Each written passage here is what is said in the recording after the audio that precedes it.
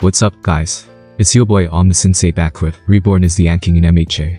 MHA X Solo Leveling. Part 4. If you enjoy my content, subscribe to the channel. Like the video, share, and leave a comment. Remember to check out the author of this fantastic fanfic. Link in the description. Also, I have set up a Patreon account, consider joining to support the channel. With all that out of the way, let's get into it.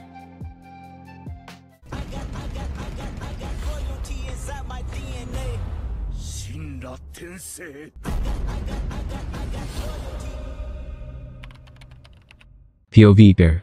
Truth be told, this isn't a spar. This is more of me helping Toga take a load off and get rid of some of her stress. That knife I gave her is basically a part of me. I asked the support department of this school if they could make a weapon good enough to cut into my exoskeleton. The power loader said that it would be quite bad for him to supply weapons to teenagers, especially to those that aren't even part of the student body. He said that he only does so for the hero departments, and only if they are meant to improve the use of their quirks. Gadgets and other shit, I being an understanding and calm individual, didn't cuss him out and only left, keeping my dignity untarnished. Okay, that last sentence was bullshit. We argued for a few hours, and I used my extensive vocabulary to tell him to go fuck himself in different ways in 3 languages, Japanese, English and French. I only know enough French to swear, BTW, I took a few steps back from Toga. This will more be a battle of skill since I'm restricting my strength to her level. It should at least get us on an even playing field. Well, technically, I am still a lot more skilled than her. I have quite a few years of experience, and she's basically a greenhorn in comparison. Although she does seem to have tenacity and reflexes. She is physically almost as strong as I was in my past life, as I've said before, so she's not weak. Well, she's just as fast, just a bit weaker in arm strength. I've seen many people much weaker than me. I've concluded that that level of strength is basically near the maximum one can achieve without any quirk relating to strength. The fight started on her go, which was pretty silent as she just rushed me. I was obviously prepared, though it's kinda hard to take someone by surprise in a spar, at least in this manner. Her first move was to use the knife to swipe at me. I took a step backwards and prepared to kick her away, gender equality. But she was expecting that it seems, she reacted quickly and dodged underneath my leg, preparing to stab me on the side. She's quite a bit shorter than me, but I did aim for her head with that kick, so it isn't that surprising. I caught her hand, stopping her momentarily, then I kicked her away. This time, going for her torso, making the move impossible to dodge, as I also pulled her knife hand down, only letting go of it, when my kick sent her flying a few meters to the side. She took out a few more knives, where does she hold them? And threw them at me. I caught 2 of them and tilted my head to avoid one. If this is to be a fair fight, I can't just ignore her attacks completely. She used those knives as a distraction and rushed me once again, with a spring in her step as she jumped and basically prepared to take me down. Being in the air didn't give her much room for maneuvering, though, which made me just grab her by the leg and throw her to the side. However, in that short exchange, she also managed to put a small cut on my arm. It barely reached my muscles, but it still left some blood on her blade. She managed to use the momentum of my throw to turn around in the air and land properly, not taking much damage at all. Impressive. I have no reason to lie, maybe I underestimated her a bit more than I should have. But, it's hard not to, she's a 16-year-old girl for fuck's sake. My wound still healed instantly, but her smile got large again as she licked off the blood from the blade. Careful not to cut yourself, I said as I threw one of the knives I had previously cut back towards her. I aimed it at her arm, but she managed to take a step to the side, barely avoiding it, as it only cut a bit of her uniform. I threw the other knife in the air and rushed her. I am usually an offensive fighter after all. I took a boxing stance, sending a few quick jabs towards her as I was rushing in. She raised her arms too in a guard, but it was obviously sloppy. I could easily punch through it with a straight. These were just a few quick jabs though. She did manage to avoid some of them. Only 2 of them hit, one on her guard and one on her stomach. It made her gasp for air for a second. I used that opening to send a right hook behind her guard. It hit her on the side of the head as she was sent tumbling towards the ground again. She also raised her knife as she was falling, managing to get a small cut on my shoulder. Overall, we are mostly trading wounds, although she'd have a lot fewer chances if I fought more aggressively. She rolled on her back and looked at me with excitement. Did she think I wasn't going to injure her or something? She does look surprised, not in a bad way though. I wouldn't give her any lasting injury obviously, but taking it too easy on her would be a bit disrespectful to do in a spar. Especially since I am the one that proposed it in the first place. Her smile got whiter and whiter throughout the fight, as it continued for around 30 more minutes. By the end of it, she managed to get quite a few cuts on me, but it was always just small opportunistic and shallow cuts. They were also healed instantly. But I was more referring to the zones that the injuries were made in. She wouldn't have been able to make any lasting damage even if I couldn't regenerate. Well, she was filled with bruises and she was resting on the ground. Her smile didn't leave her face, even as she was breathing heavily. You fought well, I said as I patted her head a bit. I also laid on the ground right beside her out of politeness. She wrapped me in a hug again. This is quite weird since I thought she wouldn't have much strength left, but she seems energetic enough. She muttered a last tired thank you as she passed out. The knife I gave her still gripped into her hand. I just picked her up and started making my way towards the school's clinic. I am quite prepared for the verbal lashing that I will receive. It's kinda worth it, not gonna lie, seeing her be that happy and not border neutral for once. I mean, she's been only down for the last 2 days, but still. 2 days without any smiles is still not good. I mean, I obviously care about her quite a bit since I'm going through all of this shit. Well, not really in any romantic way, she's still like 16, don't be weird, but she's nice. I don't mind taking care of her for now. It's not like I have anything else to do. I'm quite bored anyway. I've also heard that Shigaraki is currently recovering mentally. Nezu said it will be a very long process. Although the lil shit was annoying, he was quite harmless. Just another pawn in All for One's game. I don't harbor any hate for him. That's like I don't hate Kurogiri, he's pretty chill. I did hate Giganto though. He was a bit more annoying too, and I didn't spend as much time with him as I did with the other 2 stooges. Kaidai is not even in question. The kun had to die so I can relax properly. He was likely a bigger threat than All for One himself. With those thoughts in mind, I eventually reached the clinic, where a recovery granny started cursing at me for being a negligent idiot, and saying that I should be more gentle with women and other stuff wasn't listening. I just let it ramble on. She eventually let me go. Toga did remain there for a few hours though, just so her condition could be monitored. Apparently, some of the wounds I gave her were a bit much in some placs meh. She's tough, she can handle it. Toga wasn't in any actual danger though. She just needed to regain some stamina so that recovery granny can use her quirk on her. Instead of heading for my dorm, I started walking towards Nezu's office, as I believe it's time to speak about my living arrangements. I can't really keep living here forever. The students come back tomorrow I think, so I need to move out later today. Well, that depends on what Nezu has in mind. I don't care either way, POV bear. So I guess the time to speak about the situation has come, said Nezu as he sipped from his tea. He doesn't seem all that pleased, so I know not to expect anything great.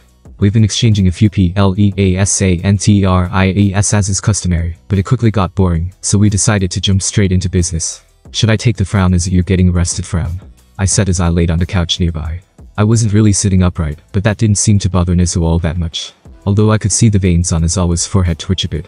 Ha. His fault he didn't take a seat quickly enough, now he's standing. Well, this news can either be good or bad. It all depends on your reaction to them, and the choices you make from here. I can tell he's not exactly comfortable, so it will probably be annoying. Hit me, I can handle just about everything, I said as I waved my hand a bit. Well, I have managed to secure an opportunity of sorts for you.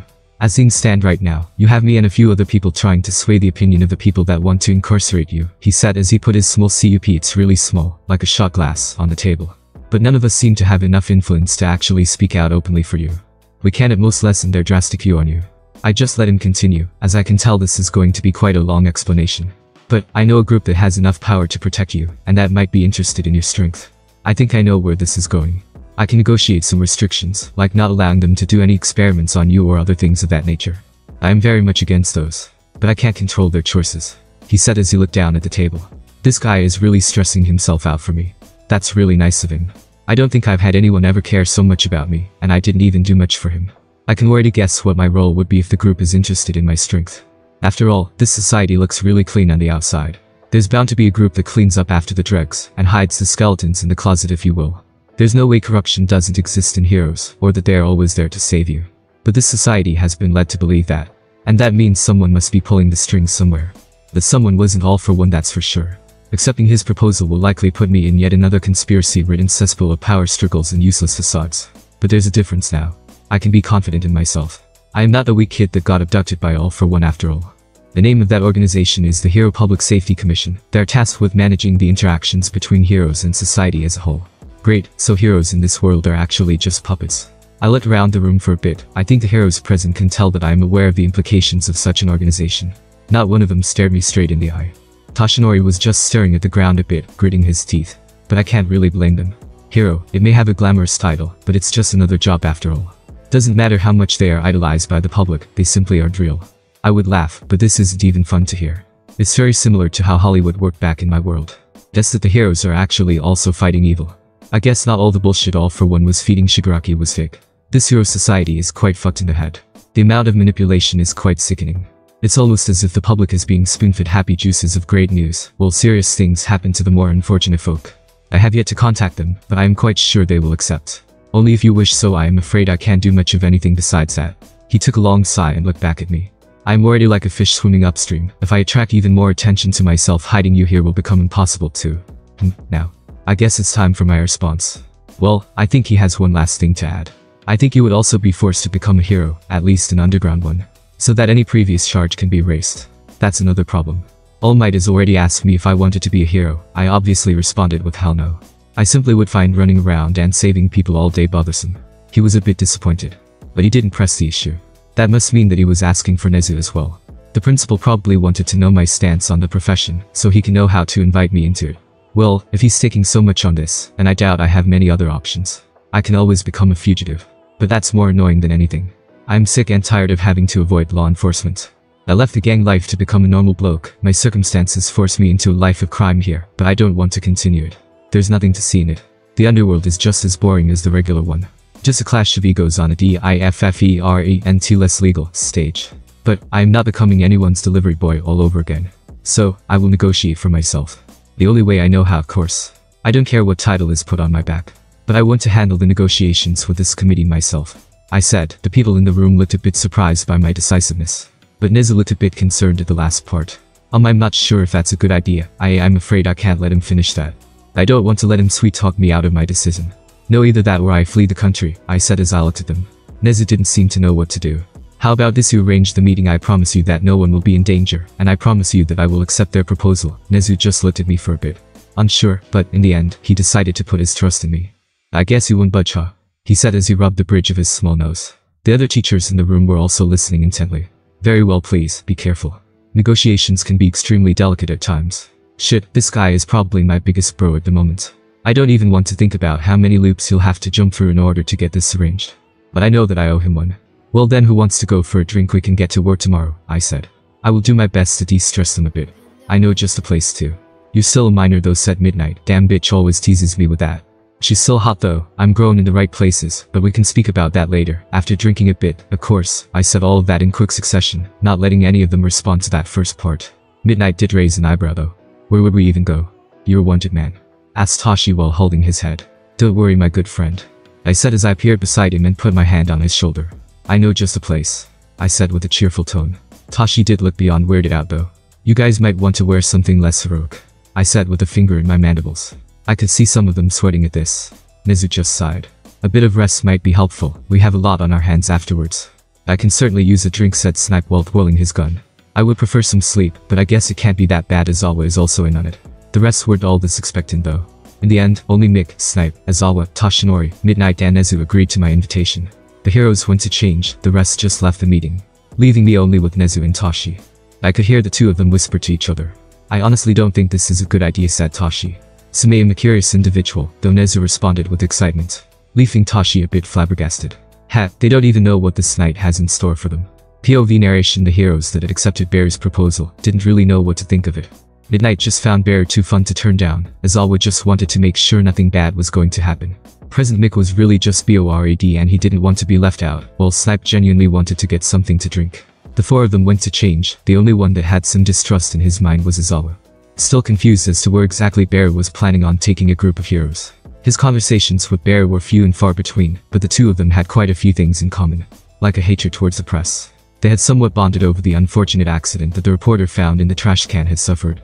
Izawa still considered Bear's actions immoral, but he also appreciated the decisiveness in them. He had no gram of hesitation when it came to doing something meaningful.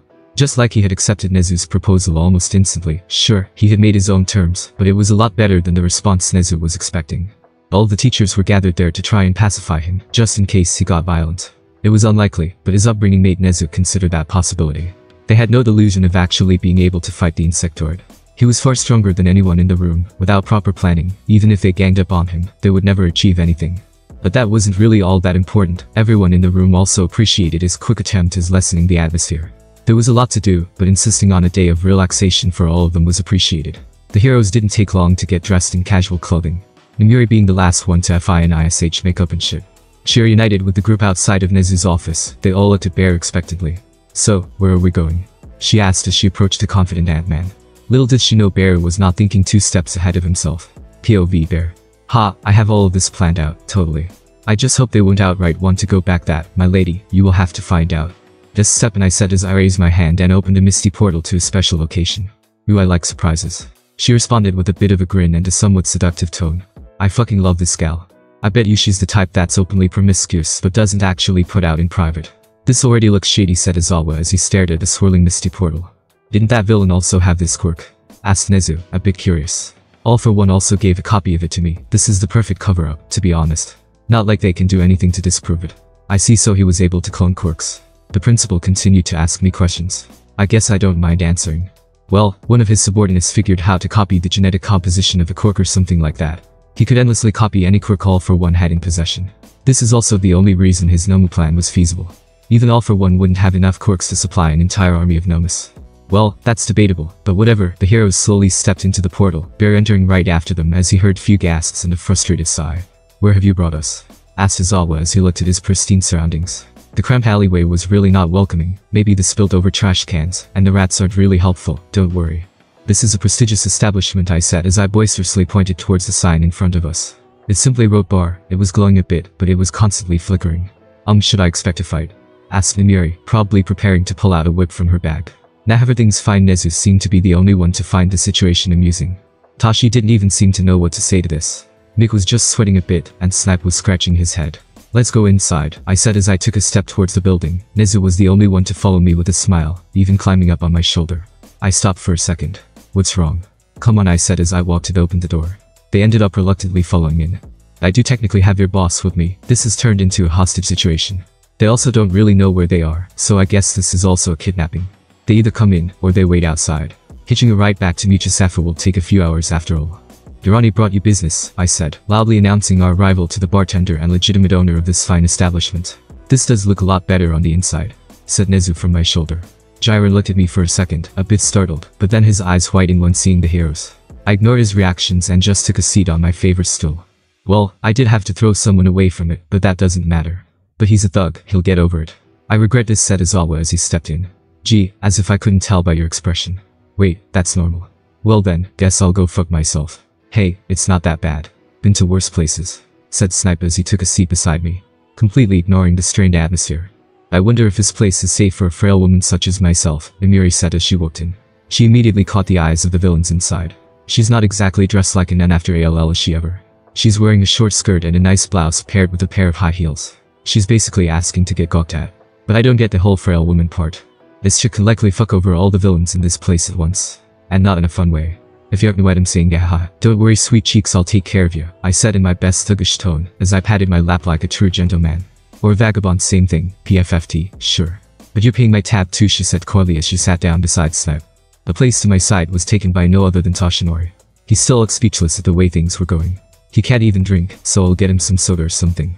I'll have to ask Jiraiya not to put cocaine in it, though I'm paying for everyone. I extended the invitation. "It's only natural," I said as I patted myself on the chest. Mick sat right beside Nimiri, sighing to himself and looking around cautiously. Everyone was still nervous, but I think that's just because of me. The heroes are in civilian clothing, and some of them are even wearing disguises like FACMASK Izawa, and a stylish pair of SUNGLASSCS Snipe. The only person here that might be able to recognize them as heroes is Jiren. The more common street thugs would recognize most heroes. Jiren stared into my eyes. He has somewhat regained his composure.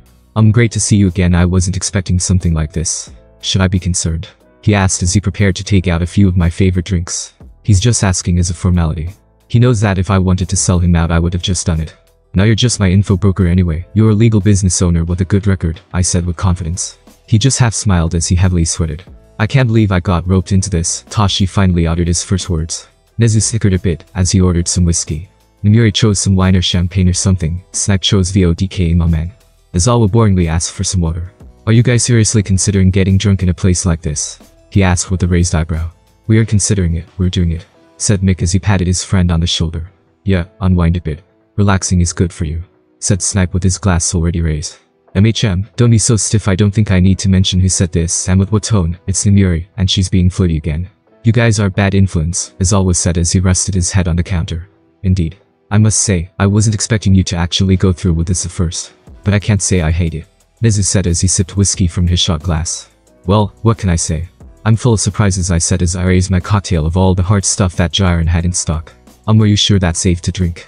asked Tashi as he stared at the strange concoction that I raised to my mouth. "Maybe," I said as I sipped from it anyway. Tashi just face-palmed. "I mean, what's it gonna do? Poison me?" "Ha. I wouldn't recommend anyone else drink it," said Jiren as he stared at the green-yellowish substance in my pint. Nezu and Nimiri seemed to be quite amused by this. The night continued like that. Eventually, Tashi also relaxed as the people around us stopped paying so much attention to us. Mick and Namiri also eventually coerced Azawa into having at least a beer. Miracle workers, Snipe drank a lot, but it seems his endurance is really good. He's only a bit tipsy, even though he pretty much matched me in volume. Nezu has been laughing and talking with Jiren and me most of the night. Eventually, Tashi also joined the conversation. I talked with everyone. I also hit on Namiri quite a lot. Honestly, I can tell she's not really all that interested. But it's fun, and as long as I'm not making her uncomfortable, I see no reason to stop. A thug eventually got the courage to approach Namiri, but Snap came in clutch and intimidated the shit out of him. This dude is brutal, putting a gun barrel in the guy's MOUTHI, didn't even know he brought a gun with him, and staring at him intently. The thug pissed himself. It was fucking hilarious. Although, I kinda wanted to see how Namiri would respond to him. I wouldn't let it get out of hand though, she's a bit drunk. That's why Snipe intervened in the first place. In the end, I brought everyone back to UA, but I was left with the task of either teleporting the rest home or letting them on their own. I obviously chose the first option. Nezu remained at UA. Apparently, he usually sleeps there too. Weird, Snipe also lives in a dorm room, so he didn't need a teleport home. Azawa's apartment wasn't that far, but he appreciated the ride. Tashi said that he had fun, but told me to be more careful with the people I usually meet up with. He's probably referring to my relationship with Jiren, and some of his LACKEYS 1 or 2 blokes joined us eventually. I reassured him and told him to just rest easy for now. He was, much like myself, not drunk at all. Mick just sang a bit and entered his house, half crawling and half walking to his door, waving backwards at me and Namiri. This guy probably won't come to work tomorrow. The last apartment was Namiri's. We've basically been flirting and exchanging joking compliments the entire night. We basically spent half the night laughing at some of the outfits people were wearing in the bar. Most of them just looked down in shame, which made me feel a bit bad for them, but hey, they're villains. Her apartment is much grander than Azawa's. She's also a lot drunker. So I hauled her up the stairs too. I did make myself invisible to avoid cameras. I turned it off when reaching her door though, as there were no cameras in that hallway. She shakily got to her door and looked back at me. "Say, how about you come inside for a bit?" she asked with a smile. This is somewhat unexpected POV bear. The night has been a lot of fun. But Namiri is clearly too drunk to think things thoroughly. As I've said, she wasn't all that interested in me, at least not in that way. I doubt she suddenly started liking me. All of these guys got carried away tonight. Namiri had a lot of fun with me, but I really doubt she will feel good about it in the morning. No, she'd most likely regret it. Basically, I had the choice of accepting Namiri's proposal, going for a one-night stand with a gal that's clearly drunk beyond cohesion. By doing that, I'd ruin any type of relationship I had with her previously, and ruin any trust she and the other teachers had in me. Well, maybe not to that great an extent, but I doubt they'd look at me in the same way. If this was me in the past, I wouldn't even blink before accepting this proposal. But things have kind of changed now. I need to act more responsible, I guess. There's also no way for me to justify this course of action if I were to take it. I also can't use the drunk excuse since Nezu, Azawa and Tashi were all awake and saw me being perfectly sober. So I will obviously, regretfully, refuse this invitation now that I think about it. There's also Toga, who's likely waiting for me at my dorm room. It's almost like she doesn't have one of her own. "Hey, why are you just standing there?" She managed to spit out an entire sentence. I put both my hands on her shoulders and just told her, "You should get some rest after all. It's already past midnight." A shitty joke, but just about anything can make this woman laugh at this point. She just cackled loudly as she opened her door. "Your loss." "G-night," she said as she stumbled her way inside. At least she managed to unlock it. But she forgot to even close the door. I closed it, locked it from the outside, and teleported the key inside, on the ground in front of the door. Kurajuri's quirk is really useful. Do I regret this already? A bit. I mean, she's pretty hot. But I'd probably regret it more if I did go inside. Oh well, back to my usual business. Taking them to Jiren was quite random, but I don't really know any other place that might accept me as a customer. Jiren will move his place after tonight. I mean, it would be weird if he didn't. But that's a good thing. I kind of want that to happen. After I join this organization, I will want any criminal that I was on good terms with to flee the province. Well, there's only Jiren. And I think I've accomplished that. It wouldn't be that hard to find him anyway. In case I ever need him in the future. I'll just have to kindly ask some of his old regulars. I doubt he'd just leave and not inform them at all. Oh well, time to warp to my dorm. It's already kinda late. I kinda hope Toga is sleeping, to be honest. I let the purplish mist swallow me whole, and I reappeared in the middle of the dorm hallway. I opened the door slowly. I didn't even get a good look at the room after I entered. Toga was already jumping on me. She struggled a bit, but she actually managed to climb me and put the knife on my throat. The legs were locked around my torso. One of her hands was on my shoulder, while the other held the knife. She stared me straight in the eye. A playful and somewhat angry look present on her face. I can tell she's not really gonna harm me, but it's still a bit scary. Maybe unnerving is the right word. Where were you? Oh shit. Maybe I should have told her about my outing. I was out with some friends, I said as I rubbed the back of my head, completely ignoring the knife she has on my neck. And you didn't invite me? She asked with a smile, but I somehow think it's not genuine. Maybe the knife is giving it away, who knows? Well, we went drinking, I figured you wouldn't be, and she didn't even let me finish. I could feel her legs hold tighten on my exoskeleton. It doesn't matter, you should have at least told me about it. Understood now, she's getting a bit over herself. Toga, I can appreciate it. Joke, I can appreciate you caring about me, but I think you are overreacting a bit. My tone might have been a bit colder than I wanted it to. But hey, I am tired. I really don't feel up to it tonight. She looked a bit hurt. She jumped down from me, guiltily looked at the floor. I'm sorry, at least she knows that she was a bit out of line there. I mean, I want to take care of her, but I don't like this obsession she's so easily developed. God. This is why I don't date crazy chicks. I'm not even dating this one and she's already like this. Don't worry about it, I'm not mad or anything. We should probably go to sleep though, I said as I picked her up and put her on my bed. She just turned a bit red while I just lay right beside her. Eventually, she was back in her usual position on my bed, which is with her legs wrapped around me and a hand resting on my chest. I took the joke a bit too far, she whispered a bit. It's fine, I also could have been calmer about it, we're both tired. Tomorrow is a big day after all. I stared at the ceiling while speaking to her. She kept playing with my antennas, like repeatedly blowing them away. What's happening tomorrow? She asked in a confused tone. Did she forget that we will likely have to move tomorrow? The students come back, I probably won't be able to walk around the campus as freely, at least for tomorrow. Nezu will probably use the day to get in touch with that Hero Public Safety Commission. So I don't have to bother for long. Now that I think about it, I can always just walk around invisible. I see, well, good night. She really is tired, huh? I guess she was a bit concerned. She likely waited for me the entire time, with the lights off now that I think about it. And just like that, she drifted off to sleep and I also rested for a few hours. My rest was obviously filled with thoughts about ways to go about this predicament of mine. Before I join this organization, I will have to discuss a few things with them. I am sure my terms will be quite displeasing for them to hear. But I can be persuasive too. I can handle this. I don't like the idea of putting my fate in someone else's hands again. I mean, I don't care about receiving orders, but I like having some degree of autonomy and flexibility. Like I did when I was dealing with All for One. I like joking around about it, but the terms were quite lax when I was dealing with Shigaraki. He was also somewhat entertaining to watch at times. Overall, I've had worse business deals. Waiting around in that bar was not unpleasant to me. But I don't really want a repeat of that, only this time without anyone to poke fun at. I can already guess the type of organization this is. I mean, it's not that hard to guess really. Nizu kind of laid it out for me in the meeting. It's a secret government organization with its own agenda. And those are always shady. Before I even realized it, it was already morning. Which means that it's time for me to wake Toga up. She's still snoring beside me. I can escape her clutches without waking her up, but that would be quite rude. I just retracted my claws and poked her cheek with my finger. I don't really want to cut her accidentally. I already got scolded for injuring her once. 5 more minutes, she muttered as she rolled around a bit and hugged a pillow. At least she released me from her clutches. I can just get up and get ready for my day, which consists of taking a shower and cleaning my mandibles. While I was doing that, Toga also lazily walked into the bathroom. I mean, I would be flustered, but I am always naked, so it doesn't matter. My schlong is also HIDD and inside my body, kinda weird but convenient, so there's no reason to be shy about it.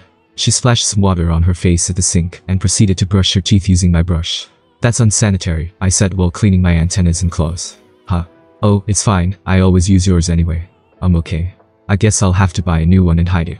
Or maybe I should pull a fast one on her and use hers instead. I like to take care of my dental health, used to do it at the bar too well, hidden, but I still did it. By the way, your phone was buzzing earlier, she said as she took my toothbrush out of her mouth. Nizu gave me a phone that he could use to contact me when I'm in the room. I don't have pockets, so he just gave me an old model and told me to keep it around the room. I'll pick it up later. I stepped out of the shower. Toga scooted a bit to the side, and I stood beside her while taking her toothbrush and using it. No fair. I thought we were sharing one. She sounds a bit disappointed, but I don't want to do something like that. Maybe some other time, I said as I finished cleaning up my teeth quickly and went to call Nezu back. He's the only one that has my number. I ruffled her hair as I left, undoing her bangs, as she stood there flabbergasted for a second or two. Then she angrily threw the toothbrush she was holding at my back. It just bounced on my back and landed on the floor. Shame, it was a perfectly good toothbrush. You jerk. She shouted as I closed the bathroom door. Clean that up later. I shouted back as I left. I reached the phone and called Nezu back. Our conversation was quite interesting though. Essentially, it all came down to completing our previous talk. Apparently, this guy didn't really sleep last night. He contacted the organization and set up a meeting for me. Apparently, it's this afternoon. I am to get ready and avoid getting seen by the students for now. I will be able to move freely after I manage to come to an agreement with the Public Safety Commission. They will handle clearing my name. Apparently, they're already planning a redemption arc for the public, which is pretty dope. Although, I might have to take a break for today, so no walking around for me. I have to prepare myself for this job interview. POV Bear. The meeting place is actually just their HQ, which makes things a lot easier. Nezu kept insisting that I should let him come as well, but I kind of want to do those things myself. The building itself is quite large. It looks pretty safe. It's got agents surrounding it. I mean, the cameras also likely have some heat detection on them. So I can't really enter unnoticed, not that I need to. I was just told to make my way here without being followed. And, let's be honest here, there's not all that many people that could actually keep up with me. I still entered the building invisible. I even waved at some of the cameras. They probably expected me to come, so there was no alarm triggered. Now, I am currently wondering what methods I should use. I mean, I have a few options, some techniques I picked up in my few years of experience. But I don't plan on becoming a subordinate for them. This will at most be a partnership. A contract between equals. Problem is, they're highly unlikely to think that I am at the same level of authority as them. So, I will have to give them a little reminder of their mortality. I entered the meeting room. There were quite a few people gathered. Both heroes and agents. At the head of the table was a middle-aged looking WMA, and she's not that old looking honestly. She shoulder-length hair slicked back and is currently wearing a nice dark suit. Overall, quite the classy lady.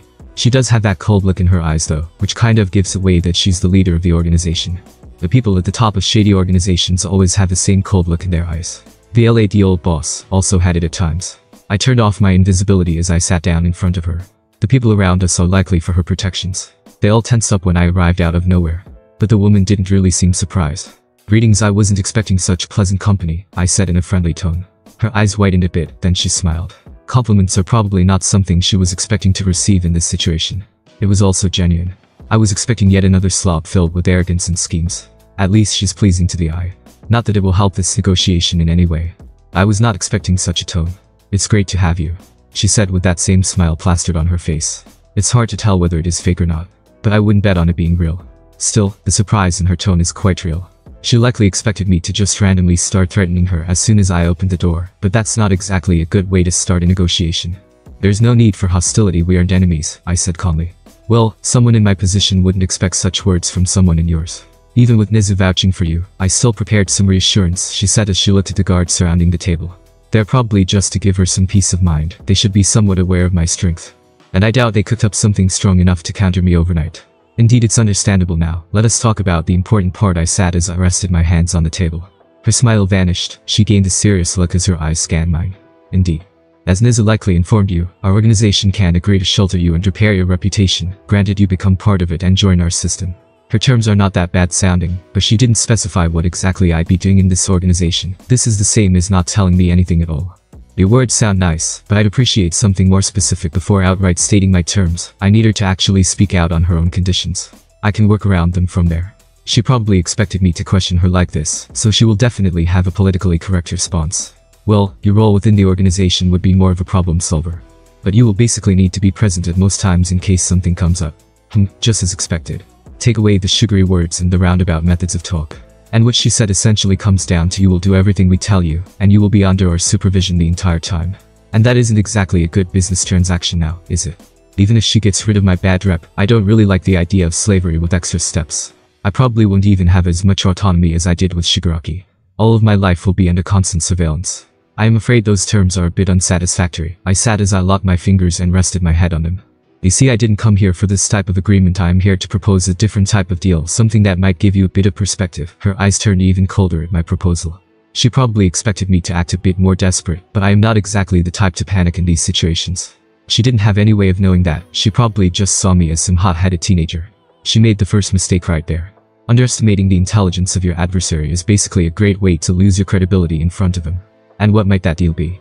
If I understand the situation properly, we are the ones doing you a favor. Their frosty tone seemed to make some of the guards tense. I guess they really don't want a fight to break out. But it won't. If I started a fight here, that might harm Nezu more than it harms them. A favor is to be repaid, but in different means. I have strength, I have speed, I have a necessary set of skills. Any problem you point me towards, I can solve, I said as I leaned forward a bit.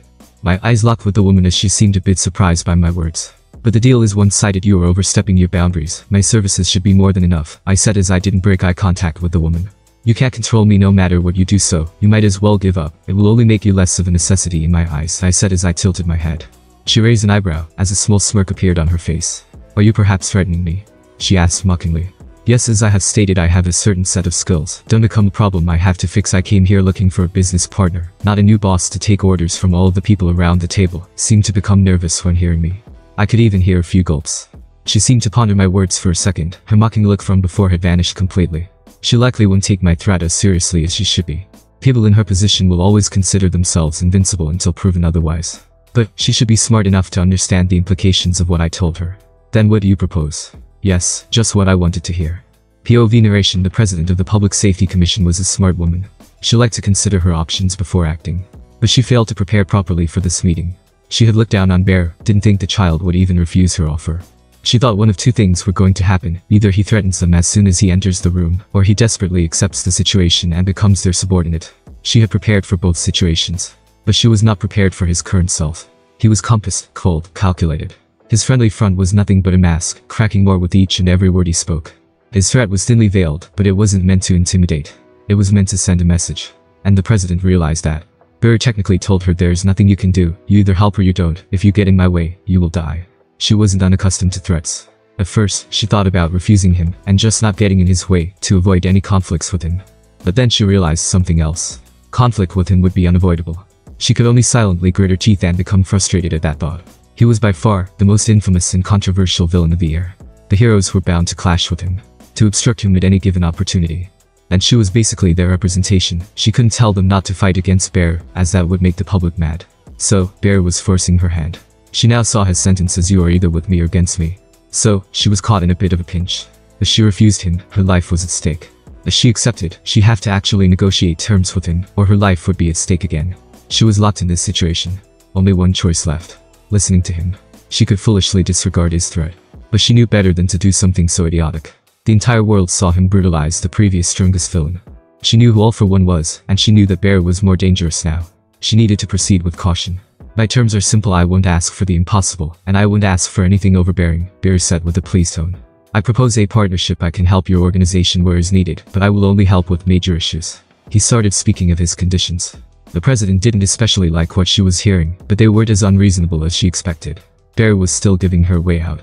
I don't feel like doing menial tasks for you. I will also have to kindly refuse to live in your organization. His terms were not done yet, but the woman was expecting this already. However, I can accept reporting my location to you from time to time. I can also accept having a group of your people living nearby. He was basically proposing that they keep minor surveillance near him, but not to the point where they would bother his day-to-day life.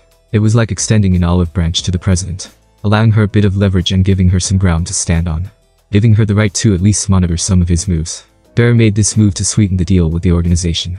He didn't actually care about being checked on from time to time. It was not 24/7 surveillance, and he kept his privacy intact. The president was thinking about his proposal.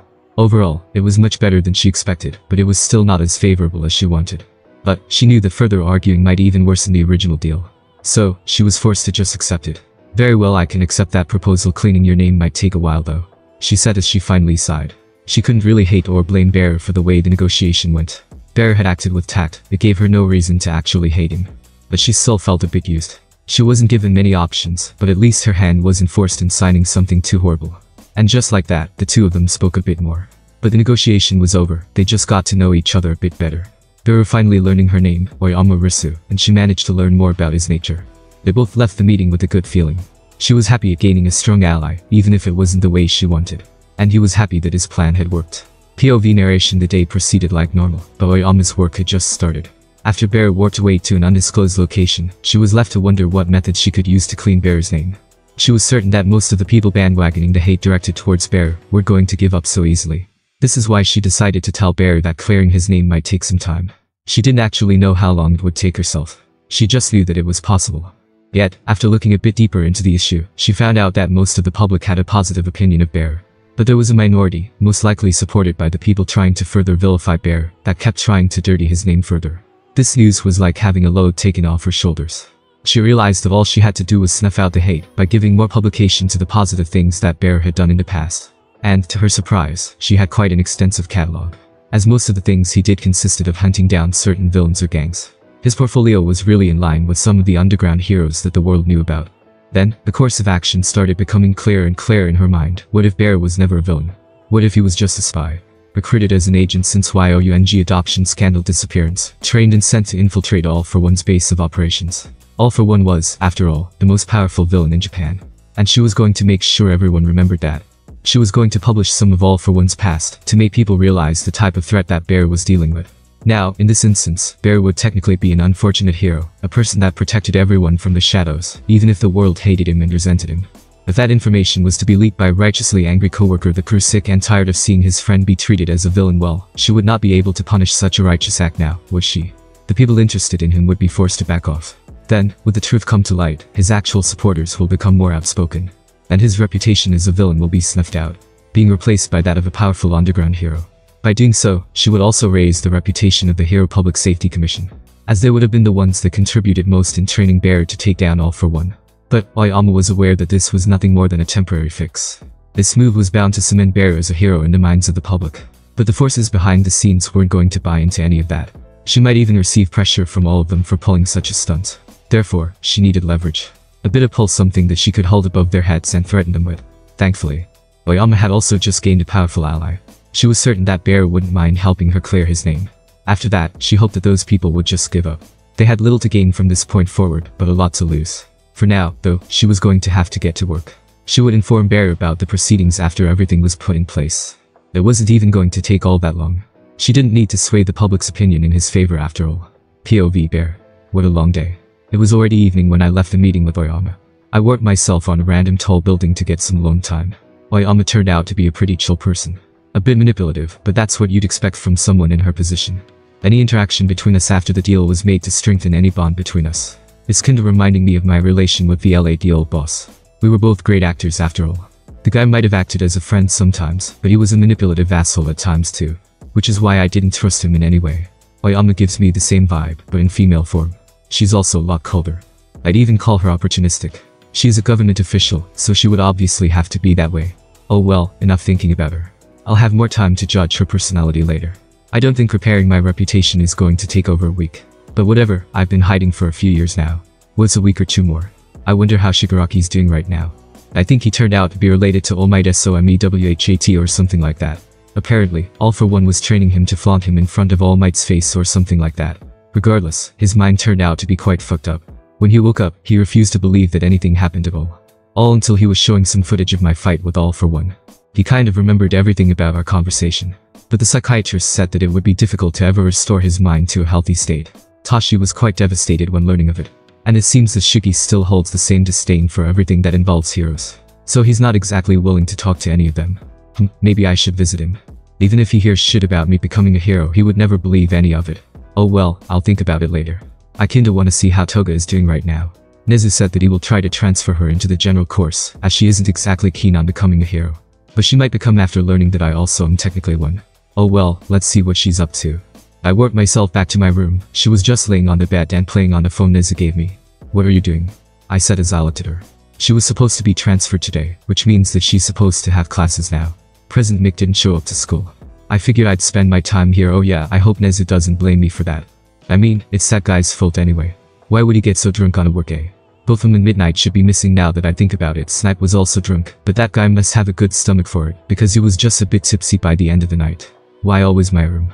I asked with a questioning tone. I sometimes think that Nezu didn't even give her a room. I mean, he always knows she's here. So he might have just done her a favor or something. How did the meeting go? She asked, perfectly ignoring my question while still pretending to be enraptured by whatever shitty mobile game she was playing. It went well, could have been much worse. Still a shady organization. Toga just raised an eyebrow at that. Then why don't we just leave? It shouldn't be that difficult for you. She finally put her phone down and stared at me. Toga, I'm tired of this crime-filled life. Maybe it was exciting when I was younger, but the older I got the more boring it became. It has nothing to offer for someone like me. She looked a bit confused after hearing me say that. But that might just be because she doesn't know how old I am. My body may be 17 at most, but I am mentally in my early 40s, late 30s. I've lived a life of crime for well over half of my lifespan. I know just how meaningless it becomes in the end. Money. I already have enough. Underworld influence and reputation. More insignificant than used toilet paper. The thrill of it. After each thrilling moment, you are only left with an empty feeling. Each dopamine rush gets shorter and shorter. Your body and mind become accustomed to it. The excitement slowly dies down. It's impossible to live in a constant thrill, so you might as well not even waste your time pursuing it. Toga is likely scared of being around too many people. I think enrolling her in school might have been a bit too much too soon. Well, she's not scared of people. She should just fear their perception of her. This seems to be the problem for most people with a villainous quirk. Toga, you don't have anything to fear. You don't need people to accept you. You are strong. You will manage. I am not great at comforting people. But I also don't want her to rely on me all that much. I will be here for her, but I don't wish to become her one and only pillar of support, but that might be needed. Yeah. She suddenly jumped up and hugged me. At least I will always have you. Exactly what I thought I would hear. Maybe it's better for her to have something to rely on at this stage, so I'll just pat her back. I will become her support. At least until she grows up to stand on her own 2 feet. POV. All Might, I am quite confused. It is hard to describe. Before meeting Bear, I felt guilty, ashamed that I had failed to save him, and even injured him. I thought that I wouldn't even be able to look him in the eyes when I met him. But I find this young man's presence to be extremely calming. Bear is always relaxed, regardless of the circumstance. He is always cheering the people around him. He had even managed to change the life of a young villain, a teen much like him. Yet another young girl that our society had vilified for no good reason. Nezu managed to get rid of the few crimes she had committed in her short career, and with Bear vouching and taking care of her, there was nothing to worry about. We knew that she's in safe hands. But a few things about her stand out, at least to me. She has this strange obsession with blood that many would find odd, even I found it slightly disturbing. Bear is just acting as if that is an everyday occurrence. He completely accepts her for who she is, and it's quite relaxing to watch.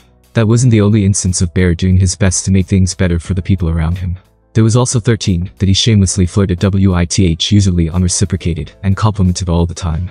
It was a good way of raising her somewhat low self-esteem. As a hero, she had no confidence problems, but her personal life was a different issue altogether. Bear seemed to be aware of it too. Even if his looks weren't considered quite desirable, it was still a good feeling to have someone notice you in that way.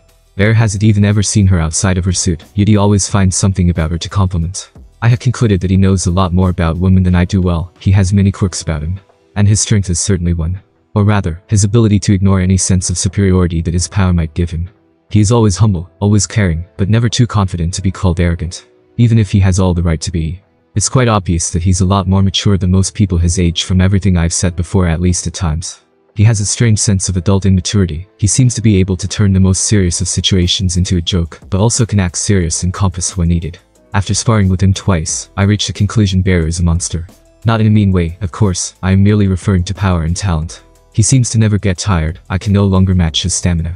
Even the more powerful punches that I threw his way were shrugged off easily. Sure, I didn't go as far as last time I'm not even able to, but these same punches could, in the past, at least stagger him now. It's as if I was a normal human, trying to punch a steel wall. He also seemed to be quite talented in copying fighting styles. He sparred with Snipe and seemed to match his shooting accuracy using a finger gun of all things. Bear has already informed us of how many quirks All For One has stuffed into him, so we knew what to expect. But this is to the point where I doubt All For One in his prime could match up to him. And he is still so young. It's only been a week that I've spent with him, but he's proven to be extremely great company. I am quite anxious about him dealing with negotiations by himself. But Nezu told me not to worry so much. And, I can see his point, Bear has proven to be an extremely charismatic individual. I wonder how it went. He came back at some point. But he's probably spending his time inside his room as to not attract too much attention. I am currently sitting in Nezu's office, as we are thinking of ways to announce his stay at UA to the world. Do you think people would respond positively? This is something that has been on my mind for a bit. Bear may be a great person, but even he has his flaws. The most recent one was that his fight with All For One caused many casualties. It's regrettable, but I can't hold it against Bear. I don't know how many chances we would have gotten to take All For One out otherwise. It seems Bear waited a lot to even gain that opportunity. Patience that wouldn't be expected from a teen, but I've yet to see him show much remorse for those killings. I've also not asked him about it. Why? Well, I fear his answers. Does he not see human life as something important? Did he pin all of the blame on All For One in his mind? Both were possibilities. I think some backlash will be present. I think it's better to wait and consult with the president of the Public Safety Commission about this. Nezu seems to be quite certain of this. I know to trust his judgment after this many years. On another note, should we talk about what happened yesterday? Going out drinking into what is clearly a den of villains was not something I thought I'd do with my Sunday night, but I did it anyway. And I even had fun. The unsavory sorts all seemed to avoid us like the plague when they saw Bear. Well, there was that one guy, but Snipe sorted him out a bit aggressively. There isn't much to talk about. Bear wouldn't have brought us there if it was filled with hardened criminals. It was just filled with harmless thugs. Well, at least for us. He took a sip of his small coffee mug. Still, it's a bit sad to see him so friendly with villains. It keeps reminding me of what he's been through, and making me wonder if he's truly a safe individual. This is a concern I've had ever since. I just can't help thinking about it. I'm sure Nezu will be able to calm me down. I think you don't really trust our new friend and colleague, at least not in the same way you trust every other hero in this school. You think of him as if he was a ticking time bomb. His words make me feel shame, but he is right. For some reason, some of his characteristics are strange to me. His relaxed and uncaring nature seems to extend to taking lives too. His charisma may easily turn into manipulation at a flip of a coin. His power could easily be used to start a new crime empire, much like All For One's, and rule over Japan from the shadows. Maybe it's because of all of these factors that I find things concerning. I didn't think I'd see things this way when I met him. I was just happy at seeing him healthy. Listen to me, Toshinori. Nezu snapped me out of my thoughts. He glared at me. Bear is far from perfect, but he seems to truly wish for a normal life. That much is obvious. We wouldn't be going through this much if it wasn't true. His words made me look at the ground for a bit. You can see for yourself how positive the effect that he has on the people around him is. So, why are you suddenly suspicious of him? Why can't I find an answer to his questions? Do you think he will become the next All for One? Take these thoughts out of your head. You aren't the only person that hated All for One. Bear's hatred for that man ran much deeper than yours. That statement made me raise my head a bit. Is that truly the case? Bear has never outwardly shown any hatred towards All for One. Maybe Nezu knows something I don't. I know far too well how it is to be kept as an experiment. I know the hatred he must have felt towards the one that captured him. Bear would likely kill himself if he ever became like him, out of pure spite. It seems I truly angered Nezu this time. He's taking Bear's situation very personally. I can't blame him. I know how irrational my paranoia is. But I guess I can just stick around and watch him for a while, just to lessen my worries. We will likely be working together anyway. I understand, I muttered, looking out the window a bit. The future has a lot in store for us, POV Bear. It's already been a day since I met with Oyama. And she already got back to me. And told me her plan. Well, she basically got me up to speed about me being a special spy for the Public Safety Committee. That's pretty neat. I always thought it would be fun to become a spy. Maybe I'll be the next Johnny English or something. I'm kinda hungry right now. I might hit the canteen. Problem is that the students might see me. The good thing is that I don't care about hiding ANYMORE, so there's no actual problem, psych. I mean, the story is already prepared and has likely already been leaked. So, I can just go around freely. Sure, not everyone will know about me not being a villain. But the police can't arrest me either. I'm kinda like that young master from a big clan. I know the committee will shelter me. So I don't need to worry. Girl, please, just one more. I really wanted. She clung to me like a desert dweller asking for water. Fine, damn, you persistent, alright, I'll give it to you, I said as I slowly got up and picked her up. She just smiled and locked her hands on my neck. Thanks. This little minx. Her wide smile says it all. She's been bugging me to fight her again all day. She is having a bit too much fun dropping innuendos around. I shouldn't let her spend so much time with Nimiri. Oh well, time to head for the dome where I like to fight people. Guess who's getting scolded by our recovery granny today? POV narration. The students were gathered in Gym Gamma, trying their best to train before the school festival began. They hadn't managed to do much since the USJ incident. Thankfully, none of them was left traumatized by the attack. Instead, they were motivated to do better. Mina also got to see her savior once more. She didn't get to speak to him, but seeing Bear reminded her of the mall incident. It reignited a fire under her. It made her want to get stronger. It also reminded her of that feeling of safety. It gave her a warm feeling as she saw him beat on the villains that had attacked them. Kirishima, on the other hand, was confused. He didn't think that the villain he sought to bring to justice would be so good-natured. He seemed to get along with the teachers. The colleagues were of vastly different opinions. Some people found him cool, some scary, some found him interesting. Kasuki found him annoying. But Midoriya found him strange. He knew of his past with All Might. That battle shook the nation. As an avid All Might fan, it shook him to the core at the time. But what stayed with him at the time wasn't how Bear had fought All Might to a standstill. It was his mother's reaction. It was the first time he had seen her burst into sad tears like that. It made him sad too. He then learned from his mother that Bear was a really nice child at some point. To the point where he could have been his brother. Inko had wanted to look for and adopt him, but she was denied any request. She simply couldn't find out what orphanage he was taken to. She had no way of knowing that the government didn't want him to be adopted by anyone. It was impossible in the first place. Still, Izuku was left with a story that gave him quite a bit of perspective. It told him that the world was not truly all that black and white like the media tried to paint it. Sure, the realization was not instant. It took him a while to reach that conclusion. He looked around himself and started asking questions. Is this villain truly evil? And are the heroes really in the right in this situation? Those are questions that weighed on his mind even after he became All Might's successor. After the USJ incident, Izuku ended up confronting his idol, the very hero that he looked up to at all times, All Might, with these questions. The answer he received was simple, but it calmed him greatly. Not all heroes deserve to be praised, not all villains deserve to be vilified. It's the way our world works, unfortunately. It was both what he wanted to hear, and not. Now, he was left to train and wonder how to announce his arrival to the world during the sports festival. His goal was similar to everyone in Class 1A. Well, it was the same for everybody. They all wanted to win, and they were all willing to give it their all to do so. None of them was expecting the class to be interrupted by Bear again. This time he was with the girl that helped their homeroom teacher during the USJ. Some didn't even know how to react. The teachers, Cementus, Ectoplasm and Izawa, just seemed to be sweating a bit. Yuro could slightly hear Izawa mutter something under his breath. That idiot, it made her chuckle a bit, which made some of her classmates look at her oddly. Oh, he didn't know this place was in use, said the villain while staring at the classroom. Everyone could see Izawa faspam as he approached the villain. Everyone relaxed visibly when seeing that their teacher was not preparing to fight the villain. POV Bear. You fucking idiot. What are you even doing here? Geez, never seen Izawa swear like that. Ectoplasm just scratched the back of his head. But I already have it covered. He probably thinks I just carelessly came here or something. I mean, I did, but still, oh come on, the whole farce is over already. They're going to announce it to the public soon anyway. He doesn't seem to get what the fuck I am talking about. But he can play along for now. The committee has already decided to inform the nation of my identity. We're both heroes, no need to get your panties in a twist, I said while waving my hand around. I could hear gasps from quite a few people around the room. I could even see some familiar faces around this place. Azal was still seemed mad at me. That doesn't explain why you are here, disrupting my class. At least he didn't act like an idiot and question my identity or something. I mean, the gym is big enough for me to spar with Toga in it. It ain't my fault they started paying attention to me for no reason, I said, acting as if I am somehow in the right in this situation. What do you mean? Of course, they're going to get distracted. Did you forget you were supposed to be a villain or something? Jesus, he just won't let up. The best option, in this case, is to feign ignorance. I just hit my palm with my fist and said, "Oh right."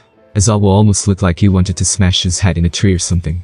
But I just ignored him and started walking towards Cementus. Azal didn't bother continuing the conversation.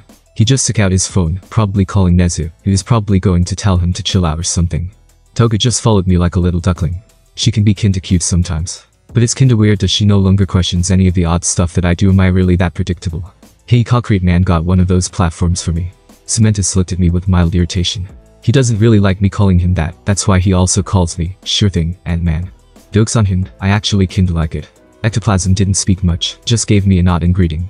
"Oh, I don't think I forgive you for not coming drinking with me." He instantly looked away and whistled a bit.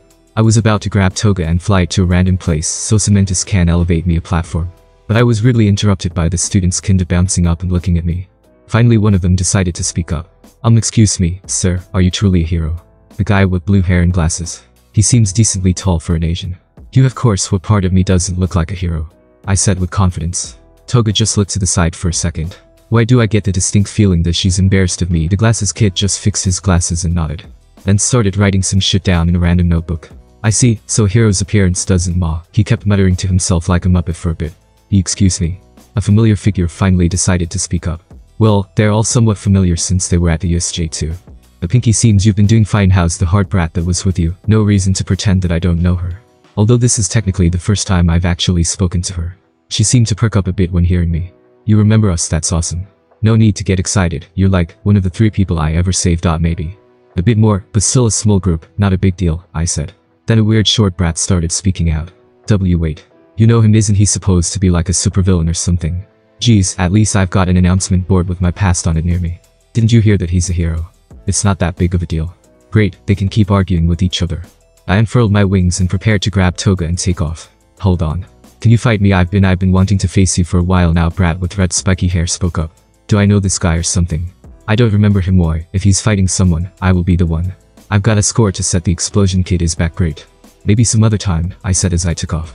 Then landed back and grabbed Toga, who looked at me like I was an idiot. Fair enough. We started sparring soon after. The rest of the class returned to their usual training soon after. Although I could see some of them staring our way. Toga is being really fierce today. She's fighting quite aggressively. Seems like she's learned a bit from our previous fight. Her slashes are wilder, less lethal, but more difficult to dodge. Her defense still has holes, and her new wild way of swinging her knife leaves her open for counters. Every time I found an opening I sent a jab her way. She always got staggered by them. I specifically aimed for the face and stomach. Slowly, her wild style became more careful and restrained. It kept its difficult to dodge swings, but they lowered in intensity as she also focused more on dodging attacks and landing opportunistic shots. It ended when I kicked her in the stomach, making her drop her knife. Then I circled behind her and caught her in a rear naked choke. I held the chokehold for a bit. Then I noticed something. Why is she turning red? Must be the lack of oxygen. Oh lord, she's enjoying this. I mean, fair enough, I don't know what I was expecting. Eventually, though, she did pass out. And I know when to stop, so I let go of the hold and gently placed her on the ground. She managed to get a few good cuts on me, again. I avoided and blocked anything that might have been vital. I took her and flew down. The rest of the class also seemed to be over. The students were gathered around Izawa. The man in question looked at me for a bit. "You should be more lenient with her, she's young." It's nice to see him concerned over Toga. At least she's making friends. Pain is a good motivator, and she's a quick learner. I know how to hold back. Nice of you to care though. He just cited my answer. After that, I just left for the infirmary. Guess is getting scolded by recovery granny again. POV narration. The news about Bear's true identity spread like a wildfire. The government officials that were after Bear did their best to stop the news from spreading. But their efforts were in vain. They were forced to pull back a bit with their vilifying strategy. Oyama being meticulous in the way she spread the news helped greatly. She sent it to all major news outlets that weren't in cahoots with said officials. By the time they noticed such rumors circulating, it was already far too late. Bear quickly became the subject of discussion across all of Japan, even reaching the international stage soon after, as details about his backstory became clear. His story brought attention to the incompetence of law enforcement inside Japan. No one would mention that Bear was targeted by the state after all. Bear's story was considered the tale of a tragic hero. The news even mentioned him as an upright character that would never stand for any injustice. That article made Bear piss himself laughing, but that is unimportant. The people believed it, and that was all that mattered. The people that supported him now did so loudly, many fandoms being created after his image and his feats. Many speculated that everything, even his fight with All Might, had been planned, which gave people a bit more perspective on why All Might had tried to somewhat save Bear's name in the past. It painted the picture of a friendship between what now people consider to be the two strongest heroes alive. The excitement was not just in Japan, it even managed to spread overseas, as Bear's image became the one of a martyr. A righteous hero, completely unbothered by how others perceive him. The media campaign worked perfectly, and now Bear could walk in the light as a free man. However, the officials were only angered by this development. They weren't going to give up so easily. Now, they were forced to back off in front of the people. But they would definitely keep pestering and trying to create issues for Bear if left unattended. At least that's what Oyama figured would happen soon. She knew just how greedy some of them were. Although they weren't exactly threats to society, so they were usually not the type of people that she needed to worry about. Now, because of her new business partner, she had to work against them. It was a bit frustrating, but she also knew that an associate with Bear's strength and mindset would only benefit the Public Safety Committee in the long run. She could see just how uncaring Bear was about getting his hands dirty, and that was exactly what she wanted in the people that worked with and for the Public Safety Committee. And just like that, overnight, Bear became a hero. POV Bear. I woke up in my perfectly fine dorm room. I was obviously not alone. This room is mine as much as it is Toga's. She's clinging to me like a squid again. This has become the norm after a week and a half of sleeping in the same room, honestly. I don't even mind. She may have her crazy moments, but she's otherwise quite a regular gal. Not much difference between her and some of the other kids I saw around. To wake her up, I always have to get creative. Physical contact with me seems to have a strange effect on her. I can poke her cheeks and pull them till they come off, and she will still be sleeping. So, the best way to wake her up is to warp out. It also helps train my control with Kurogiri's warp gate quirk. It's easy enough to use, but I've yet to master it completely. If I was to not be careful, I'd probably also warp Toga with me, and I'm trying not to. She usually clings to me harder if I do that. I managed to warp myself to the side, slowly and carefully. The purple mist stayed away at my body, and I reappeared at the side of the bed. After mumbling a bit and turning around on the bed a few times, Toga also woke up. She could likely sense a distinct lack of me on the bed. Morning, she just nodded her head and went into the bathroom by herself. That's a bit rude considering I was up first. Now I have to wait for her, or I could just go eat first. It's still early, so there can't be all that many students around. Spoiler. I picked the second option. I made my way towards the canteen. Lunch rush is usually already prepared at this hour, so I don't need to worry about starving. I think it's because students sometimes choose to live in the dorms of school. Not everyone does that, however, as most prefer just picking an apartment nearby. So anyway, there I was, making my way towards the canteen when I ran into Pinky. And Jesus, that's probably the shittiest nickname I ever gave anyone. She smiled a bit when seeing me. Hello. It's great to see you around the school. She immediately strikes up a conversation with me. Hey, great to see you too, cutie fuck. I meant to say PUDDI and another shitty nickname. I can't even correct myself. Taking that back might make her think I'm insulting her or something. She turned a bit red and looked around for a second. Wanna go grab some coffee or something? Okay, and wow, it's like you're reading my mind, let's go right away. I grabbed her by the shoulders and started dragging her around a bit. I'm doing my best to salvage the situation. I hate awkward moments. But I have classes, she said as she turned even redder. Well, I guess she's technically turning a light shade of purple. I'd usually associate purple with disgust or something, but her skin is already pink, so it's a bit hard to read. Don't worry, you won't miss any classes, start in an hour or something literally. I hear that they are still training for that useless festival or something. I mean, are they training to become heroes or exposition fighters?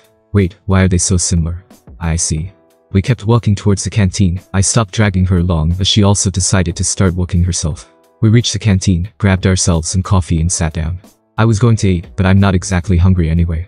I dragged this gal here because it would be boring to come alone. I have a question. She's the first one that broke the silence, speaking up while looking at me for a bit. Go on, I don't bite unless I want to take a cork or something. Is that girl from before, is she your girlfriend? I thought it was something more important. Why is she even concerned about this? Nah, him just taking care of her, I said as I sipped from my coffee. Is it a sigh of relief? Oh, is it one of boredom? It might be the second one. I doubt she's having all that much fun talking to a bloke she barely knows anything about. What color do you like most? Oh, we're getting into more existential questions, are we? Well, this is difficult. But I guess I kinda like Kurogiri's portals. Purple kinda like your cheeks when you're frustrated or disgusted. Can't tell yet. I made a comparison that she can understand better. I don't feel like trying to explain certain shades of purple till I get the correct one. Her reaction is a bit of an odd one though. I can't help but think she's misinterpreting my message. Her entire head basically went purple. Is that part of her quirk? Does acid have anything to do with this transformation? Thanks. I'm not really used to this, I'm not usually on the receiving end like this would. Why is she thanking me? I guess she took it as a compliment, but she's reacting a bit too heavily. It ain't that big a deal. Girls get compliments all the time, sometimes too many. Well, I can't really walk it back now. I don't want to sound mean. Hey, and were you really always a hero? I guess she's seen the news. It's been talked about quite extensively since yesterday. Yeah, it was a bit annoying to act as a villain. It was also annoying when they experimented on me. I mean, it technically was. On one side, I could kill POPLE villains with no issue. On the other, I had to deal with self-important idiots that thought themselves to be the center of the universe of all TIMESAFO. Oh yeah, the news also mentioned me becoming something akin to a guinea pig for All For One to infiltrate the organization properly. So that's also public knowledge. They needed to add that detail because they had found the files about me in Kaidai's laboratory. I know I said this back then. But I wanted to thank you for saving me and Kirishima back then. She really seems genuinely thankful. I can't let her know that I attacked the villains because I wanted to watch a drama. So I'll just post her something. Don't mention it, I'd obviously save you. I kinda forgot the name of her friend, even though she just told me about it. But well, I'll remember it eventually. I see she's basically sinking into her seat at this point. Am I making her uncomfortable? Well, I guess her classes are starting soon anyway. Well, this was nice, but you should probably head to class. I don't want Izawa on my case for kidnapping one of his students. She looked a bit disappointed, but then she looked at the clock and immediately got up. Crap. I'm gonna be late. Well, now I feel bad. I guess I'll carry her there. I just reached her side and picked her up. She didn't even have the time to react as I started walking out. Izawa did mention where his classroom was located at some point. Mina didn't really say anything the entire way. It only took me about 30 seconds of light jogging to reach the classroom. I also heard the bell the second I reached the door. Here we are, see you around. I put her down slowly. She muttered a thank you as she went inside and closed the door. By my side is the usual yellow sleeping bag occupied by none other than Izawa himself. Morning, I hope you aren't teaching my students anything weird, he said while looking at me suspiciously. Oh, come on, what type of person do you think I am? I am an upright hero. I can't teach them anything bad. He just stared at me, with narrowed eyes. Well then, see, I've got places to be, I said as I waved at him and walked away. I think Oyama wanted me to come to see her not long after the news was published. I kinda forgot about it, so that's my next destination. POV Bear. Well, back at the Public Safety Committee HQ. The building looks just as boring as before. The only difference this time is that I don't have to go invisible. I attracted quite a few gazes. I am easily recognizable after all. I don't even need to wear fancy clothes to stand out cause I never even wear any. I did have to talk a bit with Toga before heading out. She ended up just going to her classes to waste some time. She doesn't really need to attend school, although it would be nice of her. I don't think she finds the idea so appealing, but that's fine. Not everything requires a degree in life. I remember becoming a programmer in my past life without even bothering to finish high school. I just taught myself the skill and went on with my life. She can do the same in the future. But I somehow don't really see her as the type to pick a boring job and just settle down. We will have to talk about her future eventually. But she will continue to go to UA, at least for now. Nezu's kindness shouldn't really just be thrown out the window for no good reason. He's doing his best to help her fit in too. Her villainous quirk doesn't matter much in a hero school. No one will ever look down on her for it in this place. Just like people don't fear me anymore now that I took the moniker of a hero. I also got to pick my own hero name and title. I just chose Bear the AntKing, since I kind of liked the way it sounded. The king part was just suggested by Mick to spice things up a bit.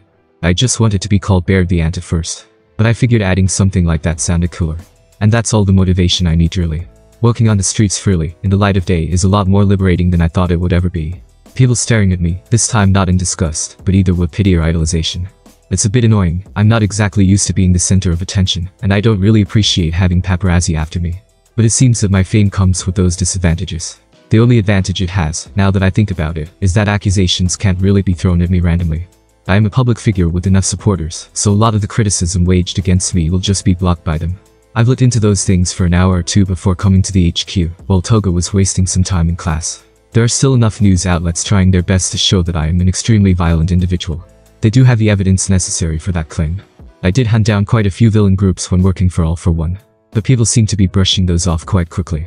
Things like, he was undercover and he is a hero, he just dealt with villains, are common things said about me when those articles pop up. I walked right in the front door of the Public Safety Committee. Some of the employees seemed quite surprised to see me. I guess not everyone will be informed of my arrival. The receptionist was though, and she directed me towards Oyama's office. This time, there were no guards around. You'd think that she would always have them with her when meeting me, but I guess she no longer sees the need for it, since we are technically working together. Hello, glad to see you so soon, I said as I tilted my head a bit, my antennas following my motions. Yes, I am quite glad to see you too, but I'm afraid I don't have only positive news to give you, she said as she looked at me with the same cold eyes. I figured, are they not letting up? It's quite obvious. Why would government officials ever care about public opinion? They don't need votes, they're already in power. Indeed, they will soon start targeting you and looking for weak spots. I have solved your problems on the legal front, but they can still act from behind the scenes. She seems to be quite pleased by my understanding of the situation. But in all honesty, this all feels quite boring and simple. I can even somewhat guess what she is going to tell me next. I need your help. I need you to dig into their personal and professional lives respectively, and look for cracks. Look for evidence that I might be able to use against them. Are you up to the task? I guess she thinks this job might be complicated for a teen. But the joke's on her, I've done this before. When politicians aren't fazed by aggravated violence, you need to intimidate them using other methods. Usually, Vlad handled the part himself. He was really good at gathering dirt on others. But I also did it myself once or twice, earlier in my career. So I do know some of the methods to acquire information. Of course, just give me their names and some basic information, I can take care of the rest, I said as I patted my own chest. She then showed me a rare, pleased smile. Sure. Here it is. She handed me 4 folders, all of which contained some basic information about the people that were after me. Outright killing them wouldn't be the greatest solution, but I am not ruling it out in case they have a clean record. If I can't find blackmail material, I will have to create it myself. You can fill each folder with the respective information. I don't expect a quick response. But know that the faster you take care of this, the less time they will have to intervene with your personal life. Okay, so hurry up and do this shit, otherwise, you're the one that's gonna regret it later. Got it. Corporate speak isn't really my favorite. Vlad was at least a bit more straightforward when speaking to me. But I can at least understand it. I just nodded and left. I warped the folders she gave me back to my room. I only kept one of them. I don't think it will take this long. I'll start with the closest. The Ministry of Finance. I don't care about his name all that much. Quite far, but I can reach his home quickly enough. He should currently be at work, so I have some time to explore his humble abode. I flew over there in around a minute.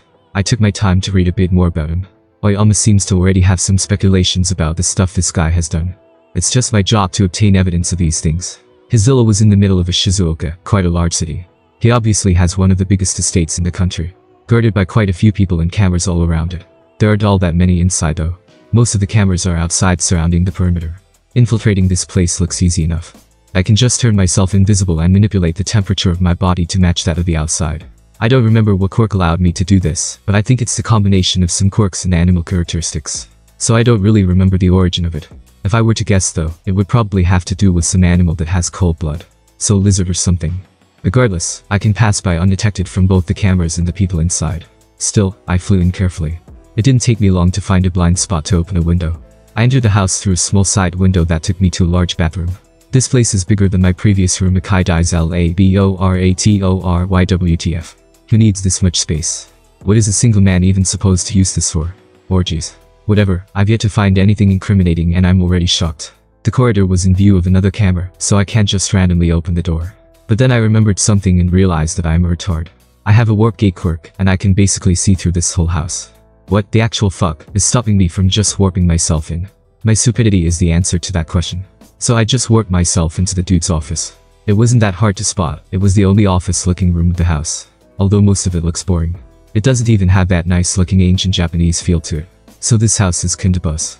This man definitely likes his privacy. There is not a single camera in this entire room, well, besides the small safe to the side. There's a camera inside it. It also has quite an alarm system. It will likely set off if it's open in any way besides putting the code in. But it seems the camera is also tied to the opening of the safe door. So, if I don't open it, I wouldn't even need to worry about the camera. I took my time and explored the room, not really bothering to cover my traces, since I don't really care about him finding out. I didn't find anything truly interesting. It was just boring and regular work stuff. Eventually, though, I realized that the spicy details of his crimes should be in that safe. It seemed to be filled with documents, as well as a logbook. I did the obvious thing and just teleported all of them to me. I started looking through them and found quite a few interesting documents. He has the deeds to quite a few buildings in there. But the logbook is where the real shit was being kept. It was an accounting book. It held the details of some of the payments for these estates. The sources of the money are poorly explained and relatively shady. I think Oyama might be able to look deeper into these things. I'll just take all of the papers to her. She's bound to find more important stuff here. I just warped all of them to my home, and then warped myself back there too. Now, where should I keep heaps of important documents till I give Oyama my report? I have a perfect idea. I'll just leave them on my desk, in their respective folder. It sounds stupid, but there really isn't anyone to look through my stuff in this place. After I was done with that, I just went and spent the rest of the day doing meaningful things. Like hanging out with Tashi and Toga. I think I'll visit Naokota's father, too, since it's been a while. POV Bear. This morning I have big dreams. I want to achieve the impossible. I want to reach for the stars. I want to actually be able to get out of bed without using Warp Gate. But we all know that's never gonna happen. Toga is, as always, stuck to me. I don't actually mind this. I may be joking about it a bit, but it's actually quite enjoyable. She's a sweet gal. I hope she will have more success living a legal life. Although she might need my help with that. At least for now. This morning proceeded much like the last. By now, the news about me being a hero should have reached even the slowest of people. The media has been talking about it non-stop, and I really am getting bored of being painted as some type of perfect hero. It's always an extreme, either the most heinous of villains, or the most upstanding of heroes. I find it somewhat nauseating. But I guess this is the way this world works. A thinly veiled lie to keep the masses in check. The Hero Public Safety Commission is apparently tasked with making sure there are no threats to the system that was created. Nezu told me a few things about them, but I still don't know the full scope of their operations. I have quite a lot left to learn about them. But I am at least not deeply tied to them. We are just using each other. Oyama needs me to take care of some stuff for her, and she makes sure I am not going to get arrested. But I guess this is how most deals work. I left myself quite a bit of leverage in the deal though. I left while Toga was showering again. I made sure to leave her a note to tell her about my whereabouts. I just said I'd be flying around for a bit. I obviously don't plan on mentioning that I need to break into the office of the Ministry of Defense, which, from the files Oyama gave me, is located inside a high-security military base. No freebies this time, it's got cameras everywhere. The guards are also patrolling the area around the office frequently. And, to add more to the mix, the Minister of Defense himself is currently at work in his own office. Now, I could wait for him to get out of his office and go in later. But I have no idea when that is, and I have no intention of waiting around the entire day to find out. This guy doesn't seem to have anything like a safe in his office, so all the stuff I might find is in the piles of documents on his desk and in the desk. I decided to do something smart. I just teleported all of the documents inside the guy's office to my room at UA. I'll sort them out later. I could see the Minister of Defense panic when seeing the way everything on his desk vanished. It was quite fun to see him call in security and start running around like a headless chicken. Boy, this is quite fun. I wasn't expecting this to be so easy. I guess there aren't many people that are capable of doing this. I might actually be the only one. And, since this has been so easy, I might as well pay a visit to the Ministry of Internal Affairs and Communication. It's not like I have anything else to do with my day. He lives somewhere around Tokyo. Finding his house and breaking in wasn't all that hard. He was also not really there, so I did take some time to read some of the stuff in the room while sitting in his chair. I managed to find quite a few interesting things. Incriminatory to say the least. Methods of controlling the flow of information, ranging from subtle mind control to actual dystopian shit. To be fair, I should have expected to find this type of shit. But I didn't think he would hold all of this important stuff at his home. Well, I guess it makes sense. This place is much better defended than the villa of the Ministry of Finance. This guy clearly cares a lot for his own security. There are cameras everywhere. Only the office doesn't have any. But there are motion sensors in the office. I'm sure my appearance has raised the alarm, but I've only been here for like 5 minutes. So either the system is malfunctioning or something else. Now that I think about it, the room has been filling with this sweet smell. The windows also seem to get locked, as well as the doors. So I guess the system is supposed to poison the person inside to death. What an innovative and interesting solution. Oh no. Anyway, I kept reading things around for another 5 minutes, after which I just warped everything back to my place. I figured I don't actually need to sort these out myself. The Hero Public Safety Commission can take care of that. So, I guess I should go and take these files to Oyama.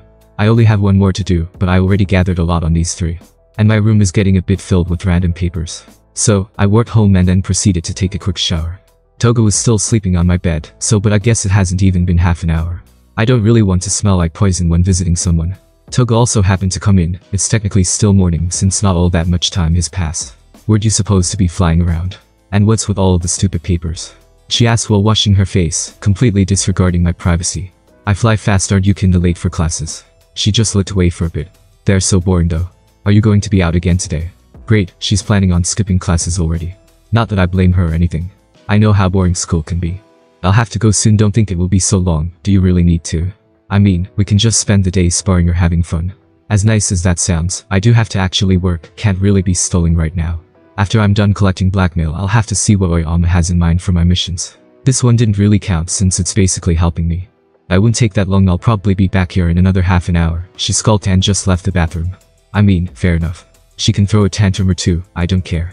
I'm a busy man with responsibilities. I haven't even taken the time to visit now yet. And you won't see him skulking about. I just warped myself in front of Oyama's office. The security guards stationed at the sides instantly tensed up at the sudden appearance of purple mist, but they relaxed after seeing it was just me. I knocked on the door and entered Oyama's office. She was looking through some papers, trying to appear busy. "Sup," I said as I entered and took a seat. "Greetings, Barry. It's great to see you around so soon. I think a mission just came up for you." "Great, straight to business, huh? Well, no need to waste time." "Great, I've also gotten the materials on the government officials. All that's left is that scientist guy. I warped all of them on her table." The 3 folders were on top of each respective file. It seems to be a lot more than I expected. She looked at the towers of paper that I had brought her. I just grabbed everything, figured you'd have a use for them, I said innocently. I see, but you don't need to bother with the head of the largest research institute in Japan. It seems his interest in you has already faded, at least that's what I've gathered from a conversation with him. She started looking through the files that I brought her while speaking. This doesn't sound all that great. The scientist probably wanted me to find out more about my quirk. I've no doubt that he wouldn't have found anything though. Not even Kaidai could. I think he should be looking into the other Nomus. I just hope he finds a way to undo what was done to them. Although the probability of that is quite low. I see, so what's my mission? I said while stretching my legs a bit. Well, earlier this year one of our more important members defected. She also took down the old chairman of the association. She holds information that could prove to be quite threatening for us. She started giving me a rundown of my mission. So you want me to capture her? I asked while stretching my wings. I get bored when idle. Well, I'd prefer if you were to get rid of her. But finding her won't be so easy. I can only give you so much information on her. She's still looking through the papers. Is this conversation so boring? It is for me. I get it, I'll take care of it. She handed me another file. Just the basic information about her. Apparently, she goes by Lady Nagant. Her quirk is called Rifle. She basically touches her shoulder with her own hand, and her elbow opens up and becomes a fucking gun. It sounds pretty cool. But there's no other description for it.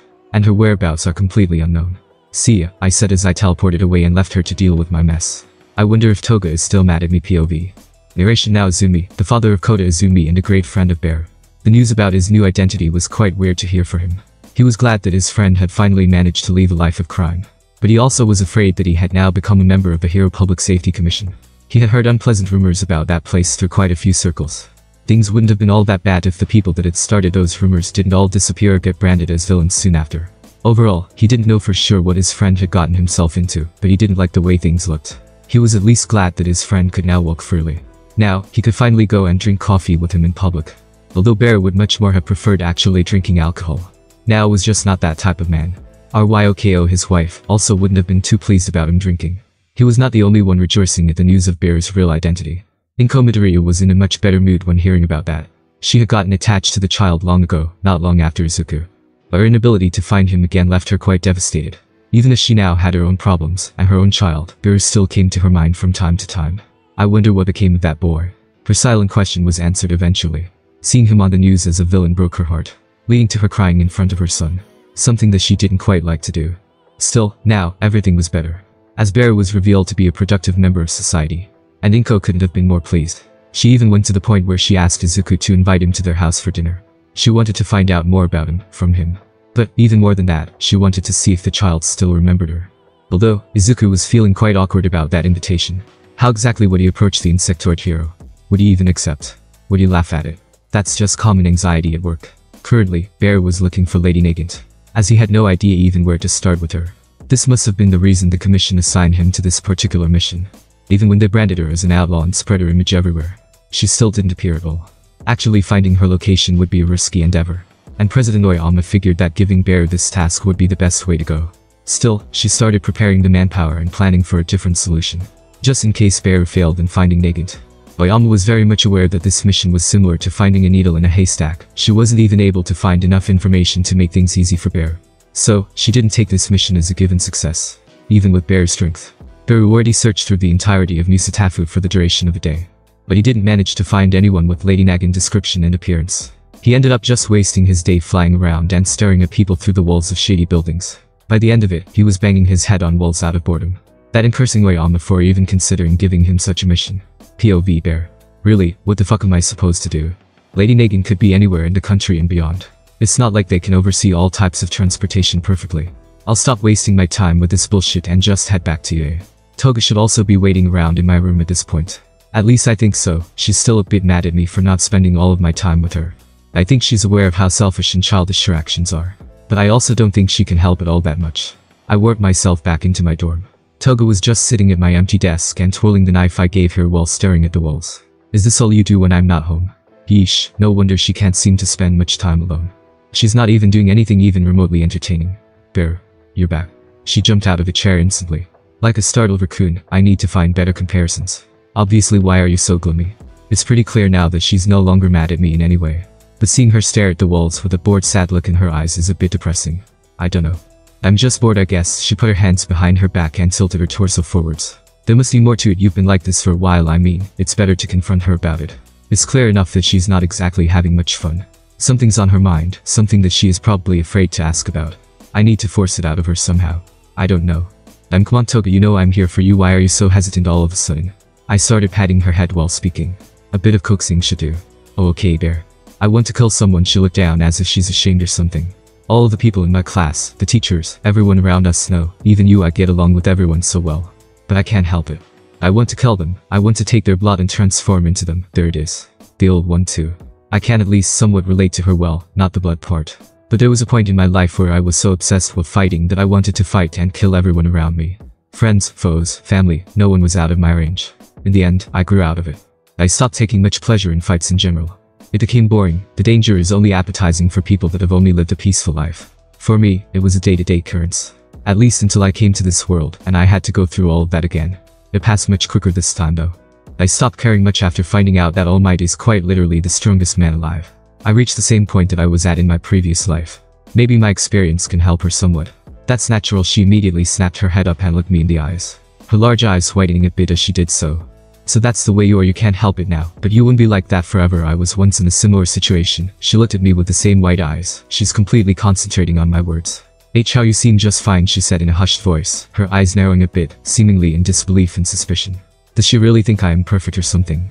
Why would I bother lying to her about something like this? To fight and kill, the desire to fight and kill everyone I met, it was an animalistic wish, stemmed from my inborn talents as a fighter. Her eyes widened once more. This time, in understanding. As so, what changed? What made you change your view? You don't seem to be holding back as I do. You don't seem bothered at all. She once again stared at her feet. Maybe in shame, maybe in confusion. What's the point of fighting and killing?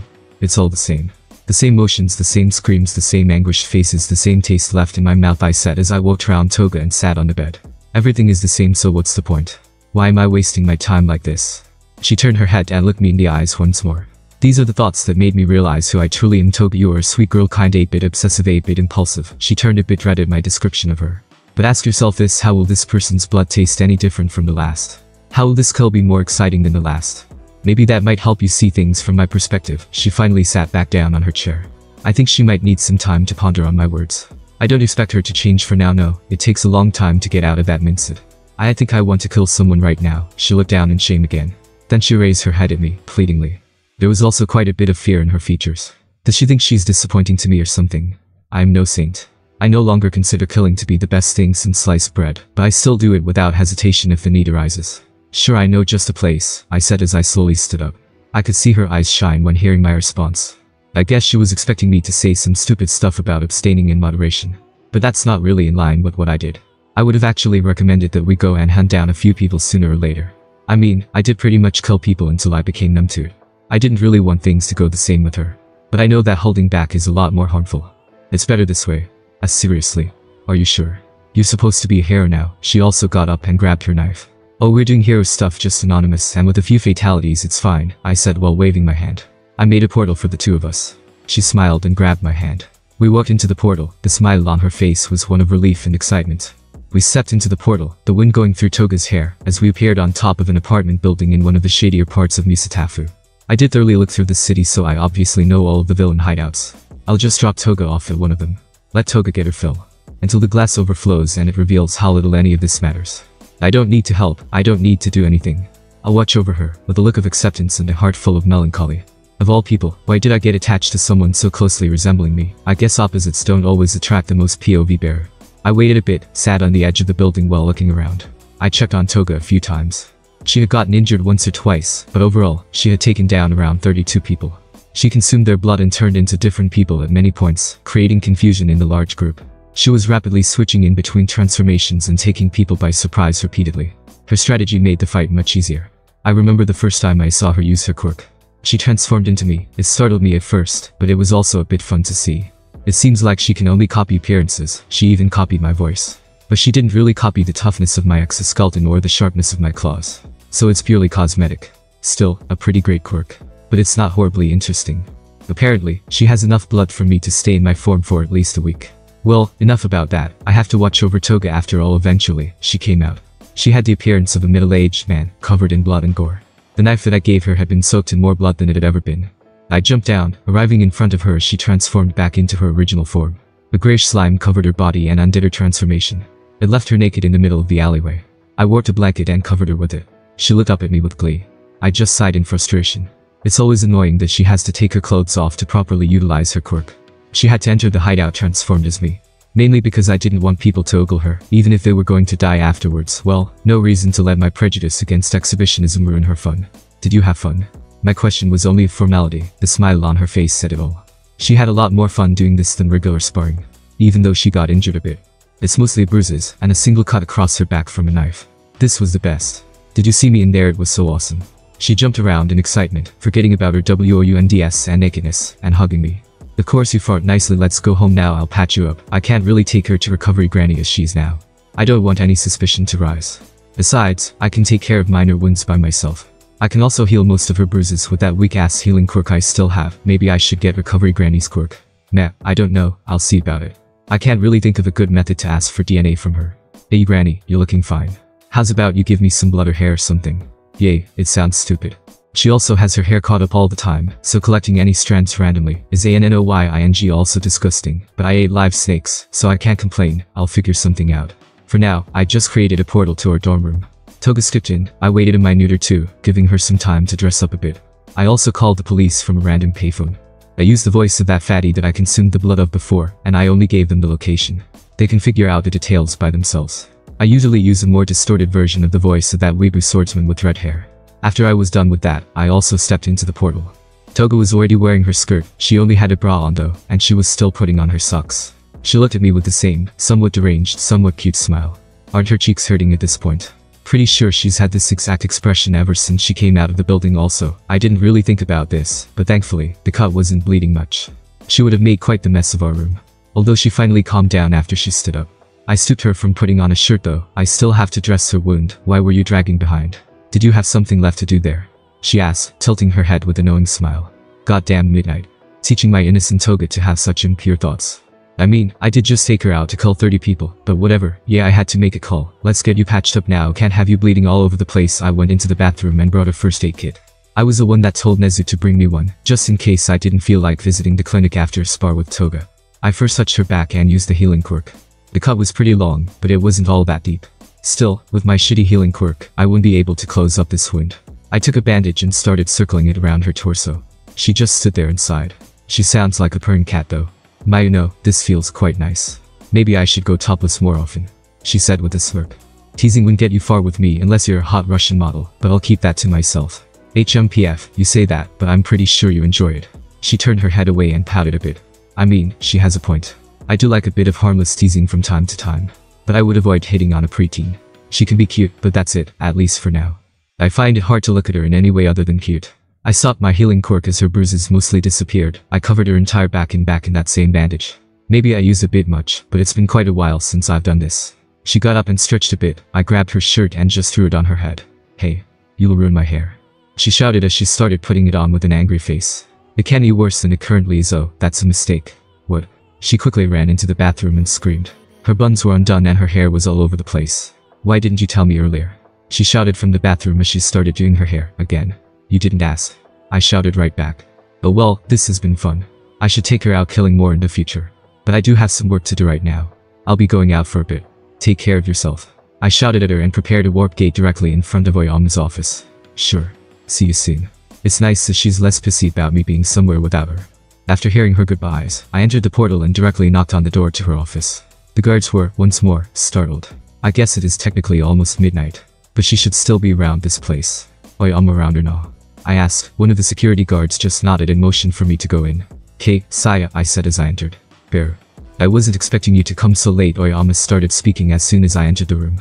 "Well, me either, but I do have some stuff to talk about. I think the sooner I get it out of the way the better," I said as I took a seat in front of her. "Well, speak out. I'm sure it's related to the mission, right?" she asked as she put the files she had been looking through at the side. "Yeah, well, I think I will actually rip out my antennas if you give me another mission like this." She chuckled a bit, but my frustration is very real. No, I mean it, what the fuck? How am I supposed to find a single person in such a large area? I spend this day looking through the entirety of Misatafu. She's not here, and I can't be fucked to do this for every city in Japan, I said as I waved my hand in exasperation. I could see that she's quite amused at my predicament. Honestly, we were expecting such a result. Although we were still hoping you'd be able to find her somehow. Their face reverted to its usual cold look after her amusement died down. We've already devised a strategy to draw her out. It's quite simple really. But I will need you to take part in the operations, she said as she took out another file for me. The plan is written down in here, as well as the dates and locations for every part. You just need to do your part, we will take care of the rest. The cold eyes gazed at me, I just nodded. KAY understandable, have a great day. I slowly got up. I'll look into the file later, it's already late after all. I walked away as I waved Oyama goodbye. She just responded with a nod. I walked directly in my room and threw the file on my desk for later reading. After which I just jumped on my bed and buried my face in my pillow. I then turned around and stared at the ceiling. Toga came out of the bathroom soon after, looking a bit surprised to see me. Well, that was quick, I was expecting you to be gone for a bit. I kinda wanted to do something, she said while looking a bit coy. What does she want to do?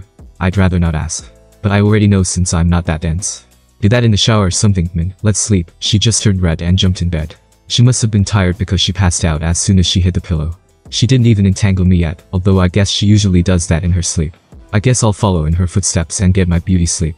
POV bear. Now, I regret not reading this shitty plan before accepting it. It's quite shitty. I mean, this Lady Negan was described as a villain. So, what is the plan to lure her out exactly? Well, orchestrating numerous hostage situations across the nation. How's that supposed to help anyone? Apparently, they're going to do this for the next few months. They will hire an outside group, mercenaries, to do the actual hostage situations. Well, I say mercenaries. But they are basically a gang of thieves. They are out for profit and uncaring for the means with which they achieve it. That's exactly how they are described in the files Oyama gave me. My job is apparently to appear and save the hostages when need be. If the local heroes get overwhelmed, it's my job to step in. I also can't allow them to be caught, no matter the circumstance. Getting them out of prison would be annoying. Oyama doesn't seem to trust this group at all. She basically wants me to keep tabs on them. I need to make sure they don't step over the line. Some casualties are acceptable it seems. Of course, they don't have any idea that they were hired by the government. They've been contacted anonymously by one of the commission's agents going undercover. From the files I receive, they're pretty strong. Enough that some weaker pro-heroes might have issues dealing with them. Their leader specifically seems to have a sort of metal manipulation quirk. There's not enough information on it, but it seems pretty strong.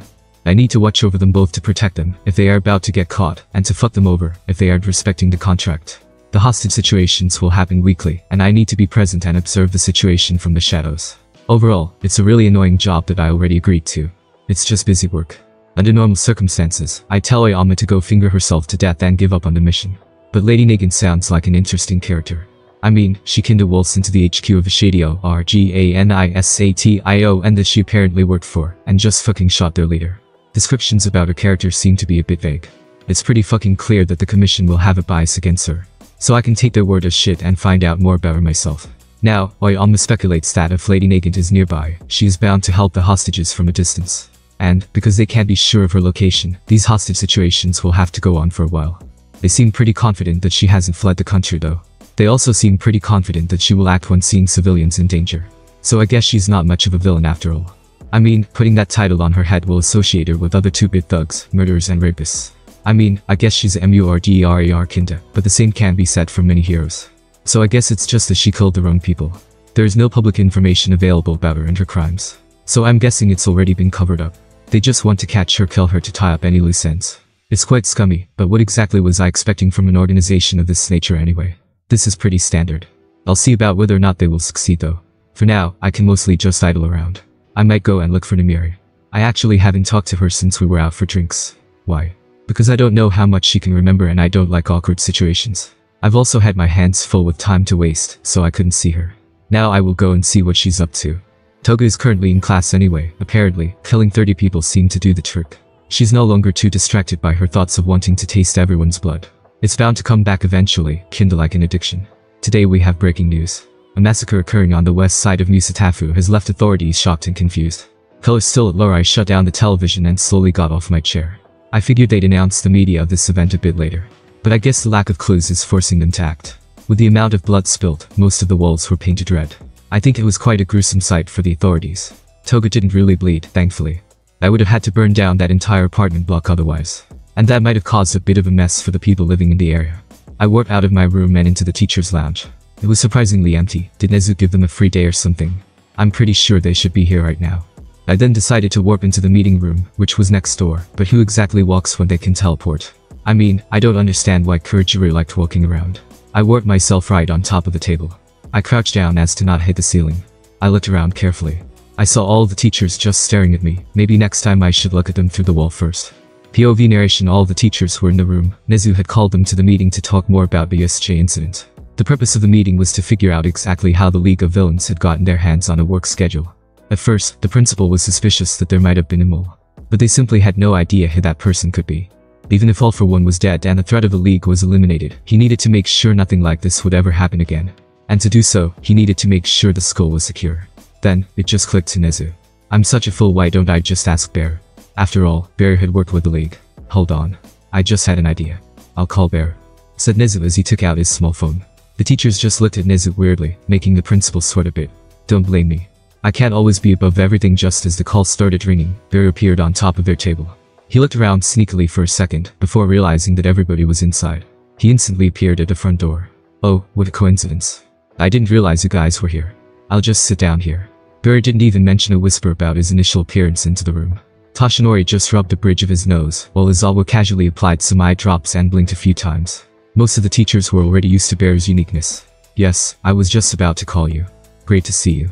Nezu also completely ignored Bear's bizarre entrance. Sure, what's up? Bear asked while stretching his legs underneath the table. Well, we've been trying to figure out how exactly Tenko Shimura had gotten his hands on a class schedule. Maybe you could shed some light on this issue, asked Nezu while staring at the insectoid. They had all started calling Shigaraki by his real name, not the one given to him by All for One. It was by All Might's request. And it also helped Shigaraki get used to his new life. Bear took a minute to think about Nezu's question. He distinctly remembered not listening to some of the things Shigaraki and All for One were speaking of, but he has still heard of this before. I think Shigi paid some girl with many problems to get it for him. She's a student, here of course too. I don't really know who though. Bear had to really look into his memories to remember that specific conversation. It was a good thing he had some memory enhancing quirk. Well, he was now technically as intelligent as All for One.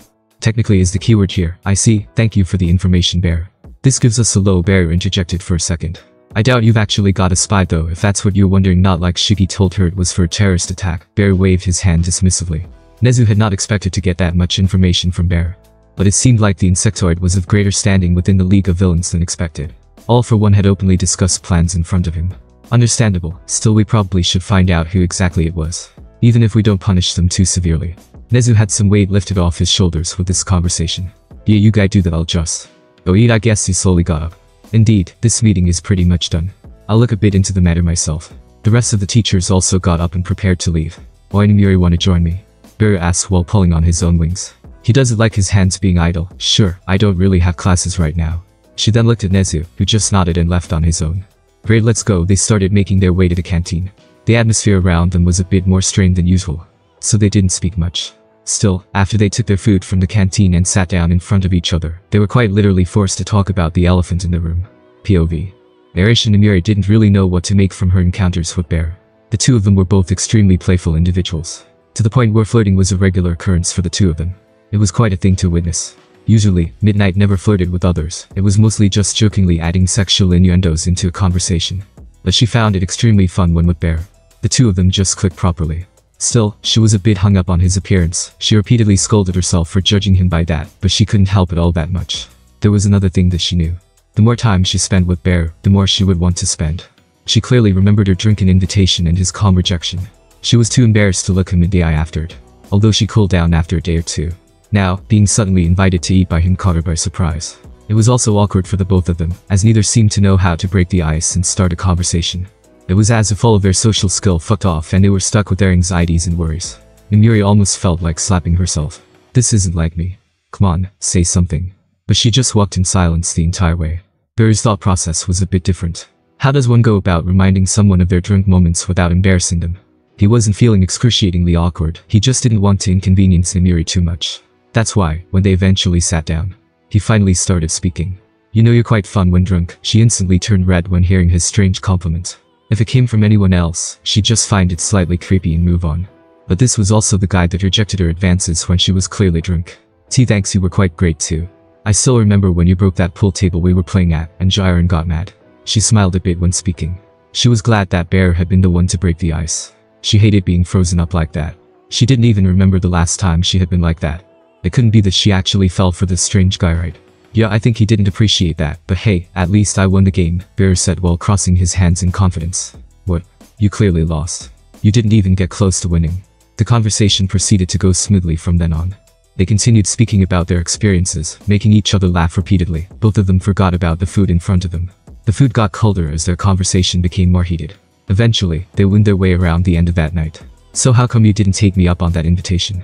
Not that I feel like bragging, but I doubt all that many people would refuse it. She had a curiosity behind that joke. Still, Bear didn't care much about it. Figured that by accepting it I might ruin whatever we have now. I don't want that Namiri turned red once again. All of that senseless flirting and those meaningless compliments didn't amount to anything in front of such an honest answer. She was not expecting Bear to give such a serious answer. But she didn't mind it one bit. No, it gave her a warm feeling. A warm smile spread on her lips as she thought about his words. An honest friend, a person that didn't care about taking advantage of her. She had other friends like that at work, but they were also co-workers. Bear was an outsider that cared for her just as much as the people she had spent half her life with. So, she completely stopped caring about Bear's appearance. She didn't care about his crimes. She didn't care about his past. She only cared for his friendship. She wanted to learn more about him directly. She wanted to find out more from his own mouth, to avoid any misunderstandings. She coughed a bit, taking herself out of her own little world, and looking Bear in the eyes. Thanks, she didn't even know how to put what she was feeling into words. Still, the bell was ringing. She would soon have to leave for her classes. "Maybe we can do this again. Really soon?" she asked with a radiant smile and rosy cheeks. She still reluctantly got up. She couldn't shirk her duties at work. "Sure, you're pleasant company, why would I refuse?" Bear also got up. His antennas flailed around happily. "Good luck with your classes," he said as he looked down at the cold food. "Maybe we should actually eat a bit first." Namiri also finally noticed it. They both quickly stuffed whatever they could in their mouths, before quickly running and putting the trays on the used rack. See, Namiri just ran, not wanting to be late to her own classes. Bear just put a warp gate in front of her and took her to the teacher's lounge while laughing a bit. He heard a small bang midnight likely running into the door, and then a loud thank you from the other end as the portal closed up. POV Bear. That went 100 times better than I had thought it would. But then again, I am a bit of a pessimist. Glad to see she's still as lively as ever. The silent walk over to the canteen kinda had me worried for a second. I mean, it was either that she was embarrassed or that she didn't want to talk to me. Thankfully, it turned out to be the first. Still, her reaction at the end caught me off guard. I didn't even know Namiri could act that cute and bashful. I mean, she's always pretty compassed when I throw compliments her way. But my words seemed to really take her breath away for 1 second. It was pretty cute, not gonna lie. Well, too bad I now need to get a look at that group of thieves that will be doing all of the hostage situations. Oyama informed me of their hideout and told me to get a good look at them, make sure that they aren't already misbehaving, and make sure they're capable enough for this task. I mean, the agents in the Hero Public Safety Commission already confirmed their capabilities, but Oyama wants me to get a good look at them for myself. I only accept it because I'm also a bit curious about them. I mean, they're basically villains hired by the government to act as villains. I'd obviously be interested to see who exactly they are. So, I warped myself to that location. They're currently residing in a warehouse. I always end up near one of these, what the fuck. I teleported on top of it and stared down through the ceiling and walls. Their leader calls himself Wolfram and is always wearing some weird paint on his face. He's pretty recognizable. They're quite the sizable group. Around 50 to 60 people. The bulk of them seem to just be trained gunmen. But there are a few that don't seem to be carrying any guns on them. I can only assume they have some combative quirks. I don't really have files on all of them, only the leader seems to have been recorded properly. Overall, I think this group should be able to deal with most heroes. At least if someone like All Might or that flame guy doesn't show up. Currently, they seem to be gathered around, speaking and eating takeout. They're certainly relaxed. But I guess they consider the conditions of the mission to be quite cushy. Maybe they have a way to deal with heroes. Oh well, the next attack will actually happen next week. They just came into the country early. After getting a good look at them, I confirmed their numbers and strength, and sent Oyama a message about it. After I was finished, I just warped away again. Really, Kurajuri's quirk is the best thing that happened to me. I arrived back at UA and just spent some time in the teacher's lounge, speaking with Snipe and whoever was available. Apparently, the school is preparing for a sports festival. The teachers are saying it's quite a big event. They even have a stadium for IT which is kinda over the top, but whatever. It's apparently going to be held in a few days. The students are really fired up to compete for first place. Apparently, even the general course has a chance to be transferred over to the hero course if they stand out. This festival will also be for the pro heroes to extend internship invitations to the students. So it's quite important for them. Well, Toshinori decided to call me to an empty office room to talk about something important. I kinda accepted since it's Tashi inviting me. I'm also quite curious about what he has to say. POV Bear. I slowly entered the empty office room with Tashi. We both sat down and looked at each other for a bit. "So what's up, Tashi?" I asked with a happy tone. "Well, let's wait for a second. I've also called someone else hero. This is a three-way, then." "The conversation you pervs." "Sure thing," I said while yawning and looking at the ceiling. After around 2 minutes, another person walked in. To my surprise, it was one of the kids from the hero course. I've seen him in the past. He's got green hair and freckles. I don't really know his name. And I never spoke to him. Pretty sure this is the kid that was mumbling to himself though. He looked quite surprised to see me. Did he expect to be alone with Tashi or something? What exactly is the relationship between these two? Hello. Toshinori, sir. You called me. Well, at least he's not speaking to himself now. Hey, young Midoriya, take a seat. The kid sat right beside me and we both faced Tashi with a bit of curiosity. So what's the deal with all the secrecy? I was the first one to speak out.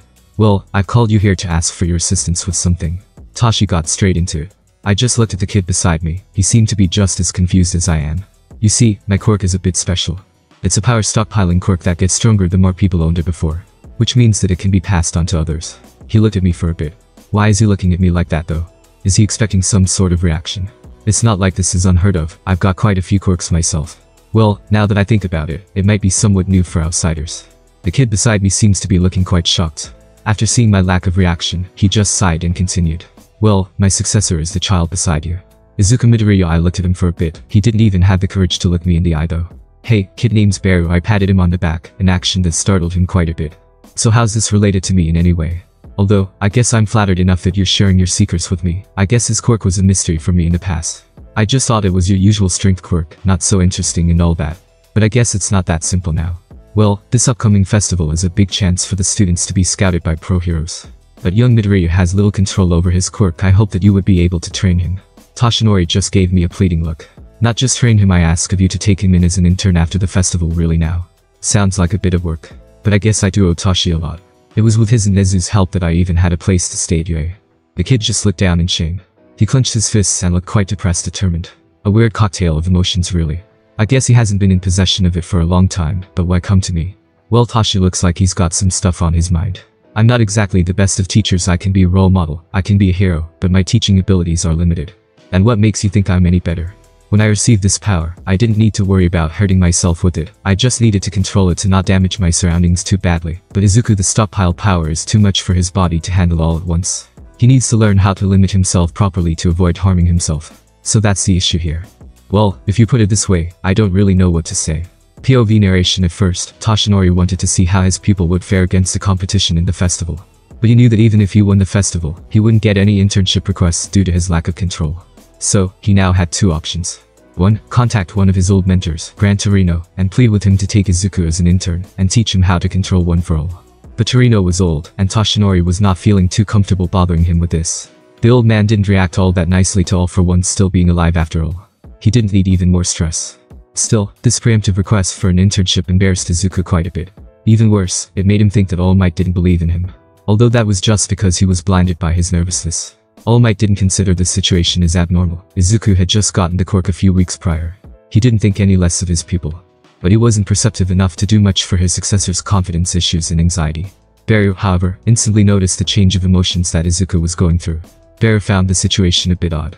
He understood Toshinori's explanation, but he still didn't get why he was a viable option for a teacher.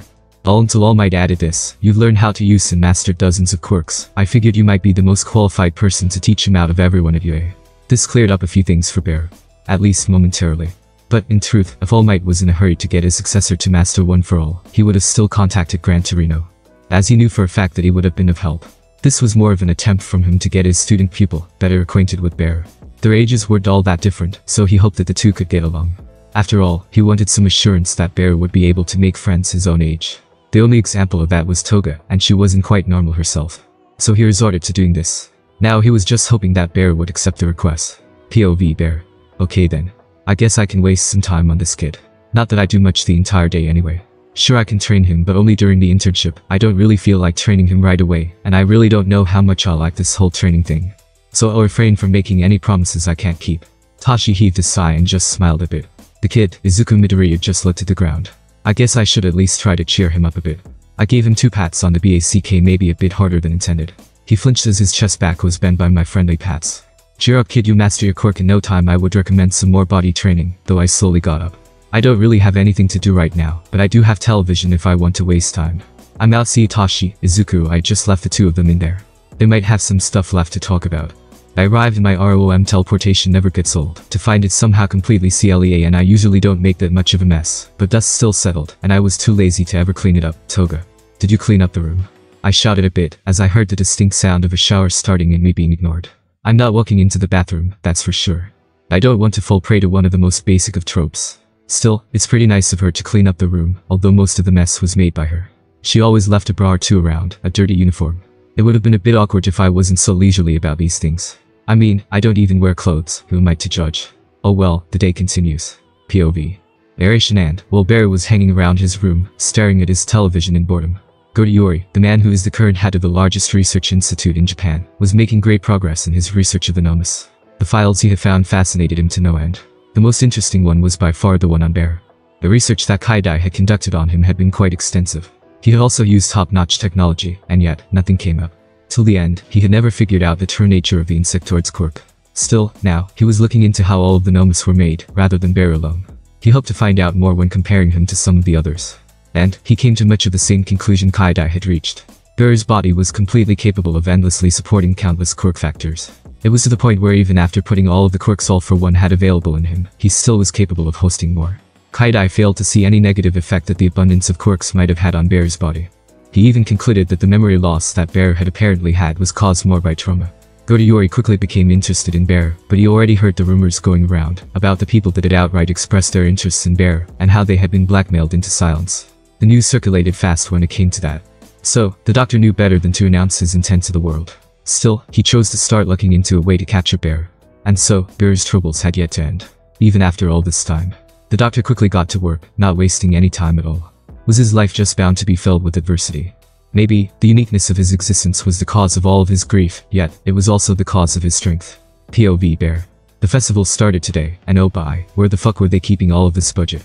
UA was always really huge, but a school festival of all things is being held in a stadium this large. Now, I've heard that it was going to be a stadium, but this thing is bigger than any I've ever seen. It makes one wonder how quirks have affected the cost of labor and materials. Because a school would never have enough cash for something like this. Then again, this one is supported by the state, and the state takes heroes very seriously, so it might have been possible. Bear. Do I really need to participate? Asked Toga. She was dragging herself along with me. We are currently just outside the stadium. The competition starts in an hour or something.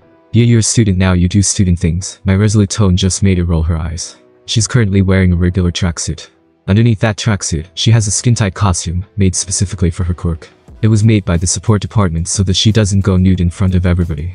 Usually, they don't take requests from the general course, but Nezu was happy to help. Like always, that guy's a G, but it sounds so boring. She sighed and whined like a little kid. Don't be so lame, it's gonna be fun, you can even draw blood minimally. My words did seem to cheer her up, quite a lot actually. I took her out killing yesterday. I let her clean up another group of villains, so that she wouldn't be as bloodthirsty today.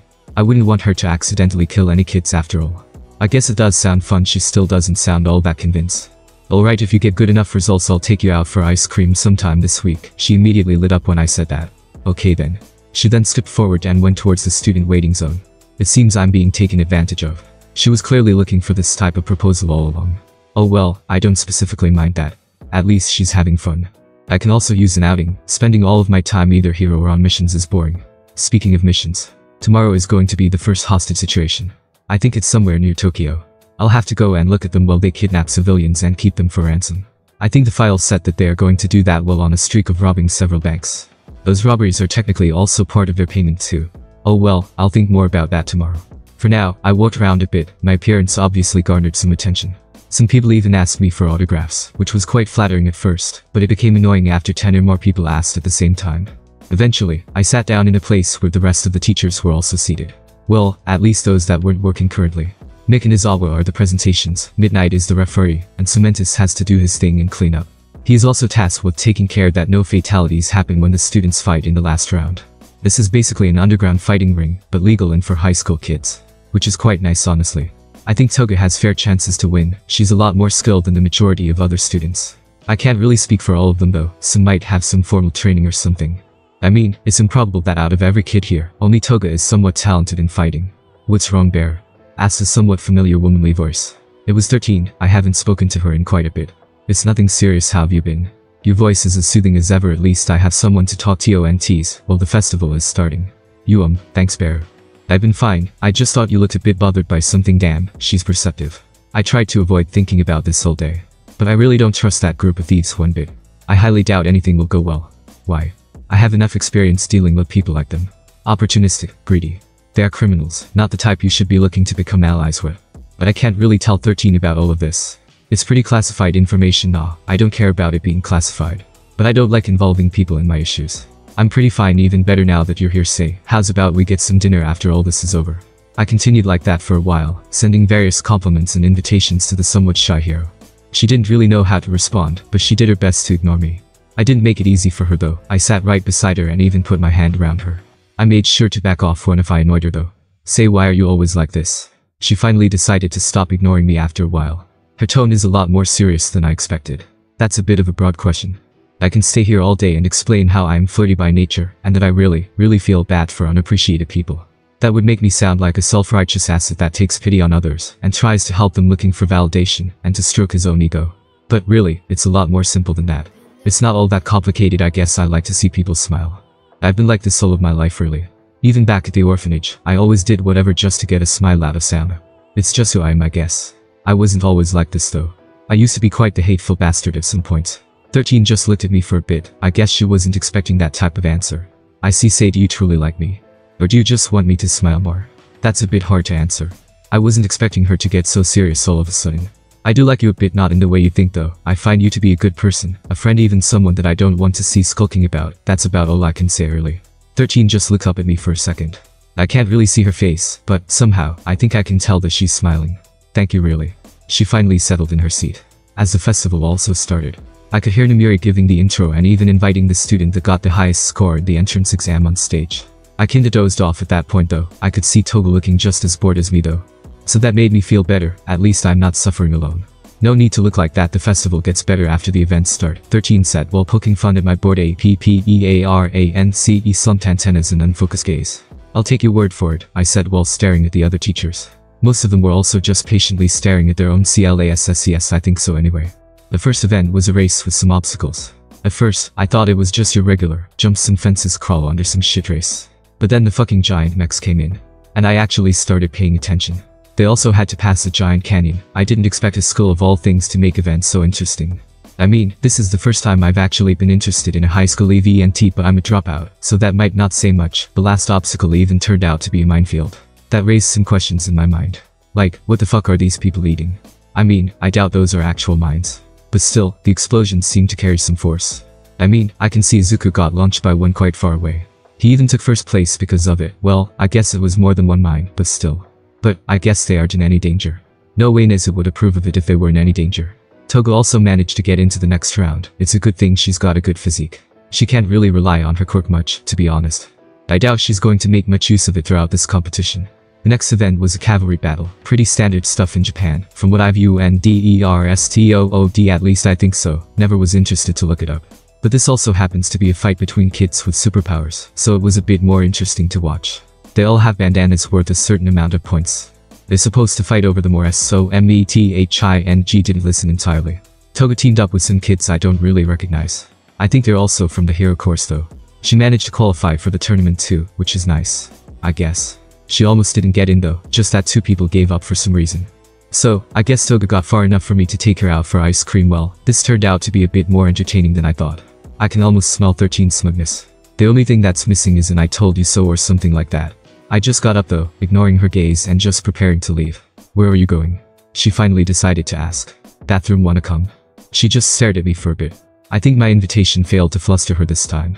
Nah, I'm good. Then she diverted her attention elsewhere. I walked away after that. I think I'll look for Toga or something. POV bear. Actually, finding a toilet in this stadium proved to be more difficult than I had expected. But I did manage to find it in the end. I even ran into a familiar face. Oh, Flamebeard, great to see you're still healthy. It was none other than the dude that helped Emmy tried to anyway, when fighting All for One. Beru, I had heard that you were at UA, didn't expect to run into you here though. Why is this guy so rigid? Did he eat something bad? Well, where else am I supposed to be? I do kinda live here. I could see the guy sweat a bit. I mean, the stadium is quite big, so I didn't think I'd run into ya. I was just messing with you. He seemed to get the message after I tilted my head at him for a bit. I must go now. My Shoto is going to be competing soon. Great, I don't remember asking, but great. I'm glad for. Why are you assuming you're talking about your son and not a pet or something? Hope to see you again sometimes, I said as I waved my hand and continued looking for a toilet. Sure, he muttered and walked off. Why is this guy so awkward? He seemed pretty nice when he was helping me. Was he being purposefully boisterous or something? Well, whatever. I finally found the bathroom after 4 minutes of SCARCHING. Don't like asking for directions. I kinda hate having to pee while wearing a watch, but it's not all that bad. Why am I wearing a watch? Well, Oyama wanted a reliable way of contacting me. And, seeing as I'm not willing to put some pants on to have pockets for a phone, she just decided to give me a smartwatch. It's the same color as my exoskeleton, and when the screen is closed most people wouldn't even see it. It's actually quite hard to navigate a smart screen when you don't have actual skin on your fingers. But she said that this was made with that in mind, so I don't need to worry too much. The more annoying part about it is that it suddenly started vibrating on me. I looked at the screen to see none other than Cole bitch how I changed Alma's contact, calling me. I obviously responded. It would be a bit rude to make her wait. Sup is always my go-to opening. I'm guessing this is about important business of some kind. Beru, we have an emergency. I can guess from your tone, get to it. You, sure go on, I said while scratching the back of my head. Wolfram and his group have acted today.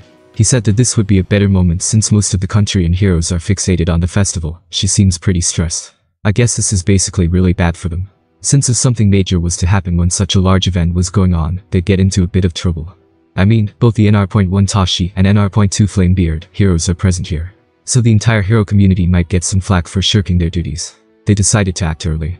If they just brazenly started doing shit then they'd be going against the contract. They announced me in the last moment. But they should have already started. It's quite far from Yusutafu, so I doubt any of the heroes there will be able to help, she said with a sigh. Don't worry, I'll just take care of it. I'll make sure there aren't any casualties. I could hear a sigh of relief after I was done speaking. Thank you, I know this is unreasonable. You also have your free time after all. I mean, I'm a bit mad, but things would be a bit problematic if Alma and the commission have a bad opinion of me. So I can't really refuse this. I mean, I already agreed to do the overall mission. Shirking on it would be the same as spitting in their faces after they've helped me. By the way, are you near a fountain? I keep hearing water in the background. Oh, he just have a strong bladder, I said as I finished and retracted my pages. I see, well then, we're relying on you I guess. Why do I hear so much regret in her voice? Don't worry, I'll take care of Wolfram and his boys, I said as I turned off the watch and washed my HA. Sanitation is important. Now, I guess I'll check out whatever the fuck Wolfram and the others are planning. I mean, I guess they're smarter than I thought. It actually makes sense to carry out a coordinated attack while everyone is distracted. Problem is, not everyone is distracted. They will definitely have to fight some heroes. So I still need to be there to make sure they don't get their asses caught. I also need to make sure they don't go around raping and pillaging like Vikings.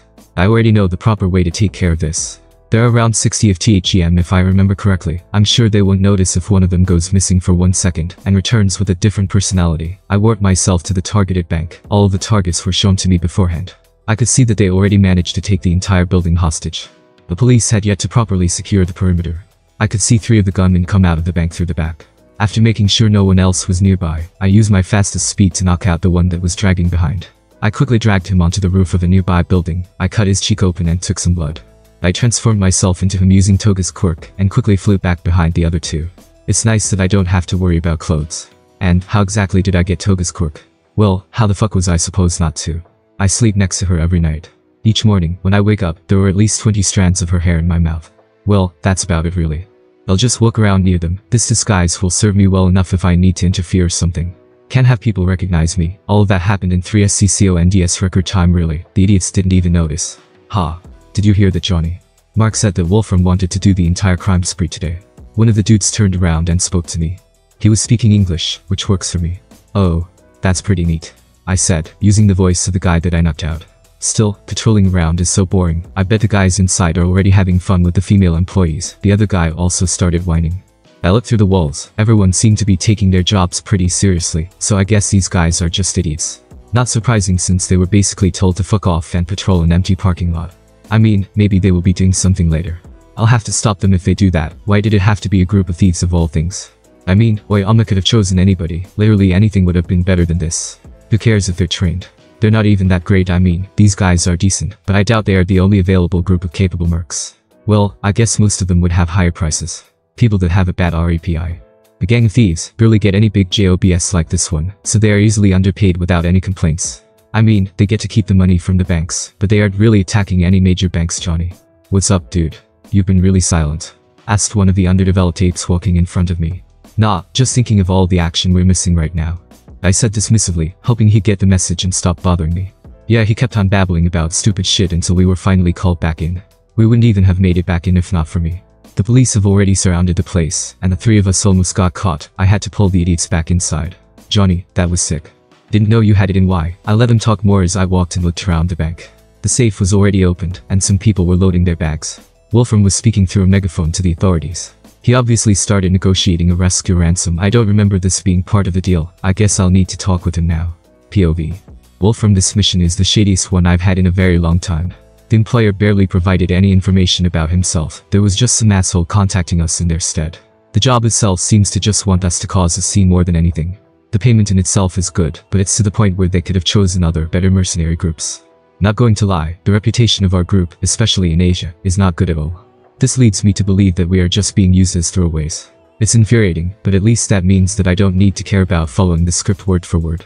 If I know I'm being used, I can at least profit a bit out of it. Or so was my thought before starting this raid a day early.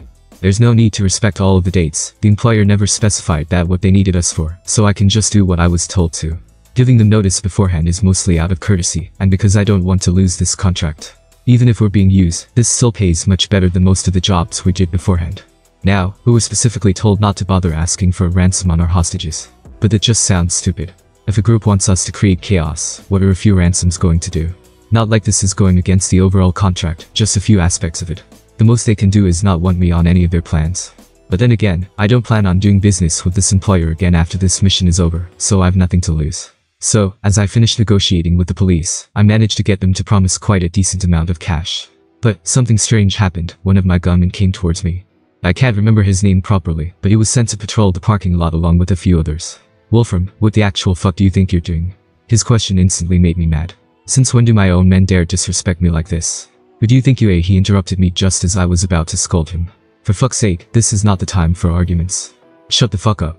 I've seen plants more intelligent than you. I'm here to look after your asses and you're not even respecting the deal. Fuck off, will you? I then realized that this guy isn't one of my own. The realization wasn't a pleasant one. But why is he even breaking his cover like this? I instantly became vigilant. I signaled everyone for a circle around us. This is bad. I wasn't expecting them to infiltrate us like this. This employer might be a lot more hands-on than I previously expected. Still, did they send a sailor to oversee us? His vocabulary seems to be quite colorful. Who sent you here? I already know, but it would be nice to get a name for my employers. Look dude, I really don't care about any of your business, just do your fucking job, so I can go home. His voice changed in different pitches and tones as the sentence wore on. At first, he sounded like one of my men, then his voice gained a strange static to it, then it was completely distorted as if it came out of an old radio. It was strangely creepy. It's also annoying that I can't know for sure what quirk this man has. What am I supposed to do in this situation? POV narration as Bear was chastising Wolfram. The police were trying their best to look for an opportunity to rescue the civilians. Internal strife between the villain was both a good thing and a terrible one. On one hand, it could give them a chance to intervene and rescue the hostages. On the other, it could endanger the lives of said hostages. Wolfram himself knew that tensions would rise due to this argument, which is why he wasn't quite pleased with what was happening. That and the fact that someone dared to infiltrate his group right underneath his nose. Silence. He finally spoke up, with steel in his voice. He needed to act quickly, otherwise, the police would find an opportunity to break in. The only thing stopping them from acting now was the fact that Wolfram's group was quite sizable. Bear was obviously well aware of the way things could go wrong. But at the same time, he didn't see any reason to stop. Don't you dare go on with the ransom. If the deal falls, you'll also be left stranded here. Bear's words irritated Wolfram. Still, he had no choice but to accept the insectoid's demands. The organization that employed them was supposed to take care of their extraction out of the country. If things soured to that extent, they'd be forced to pay extra in alternative smuggling methods. Fine. I got the point. Now leave us alone. And you better have not done anything to any of my men. Wolfram's threat seemed to completely fly over Bear's head. Not in a way that he didn't understand it, just that he really didn't care about it. Still, he didn't need to lie about things to further sour relationships between them. Don't worry, he's fine, just knocked out. I'll take him to your hide spot after this is over. Wolfram stared into Bear's eyes. Then just grunted and continued with the heist. He quickly commanded everyone to prepare for departure. The problem here was that the heroes had already shown up. Mirko, the rabbit hero, was never a person to get interested in high school events. So, she was out patrolling while this heist was starting. And it didn't take long for her to be called in, as the police contacted all of the heroes patrolling around Tokyo to assist them.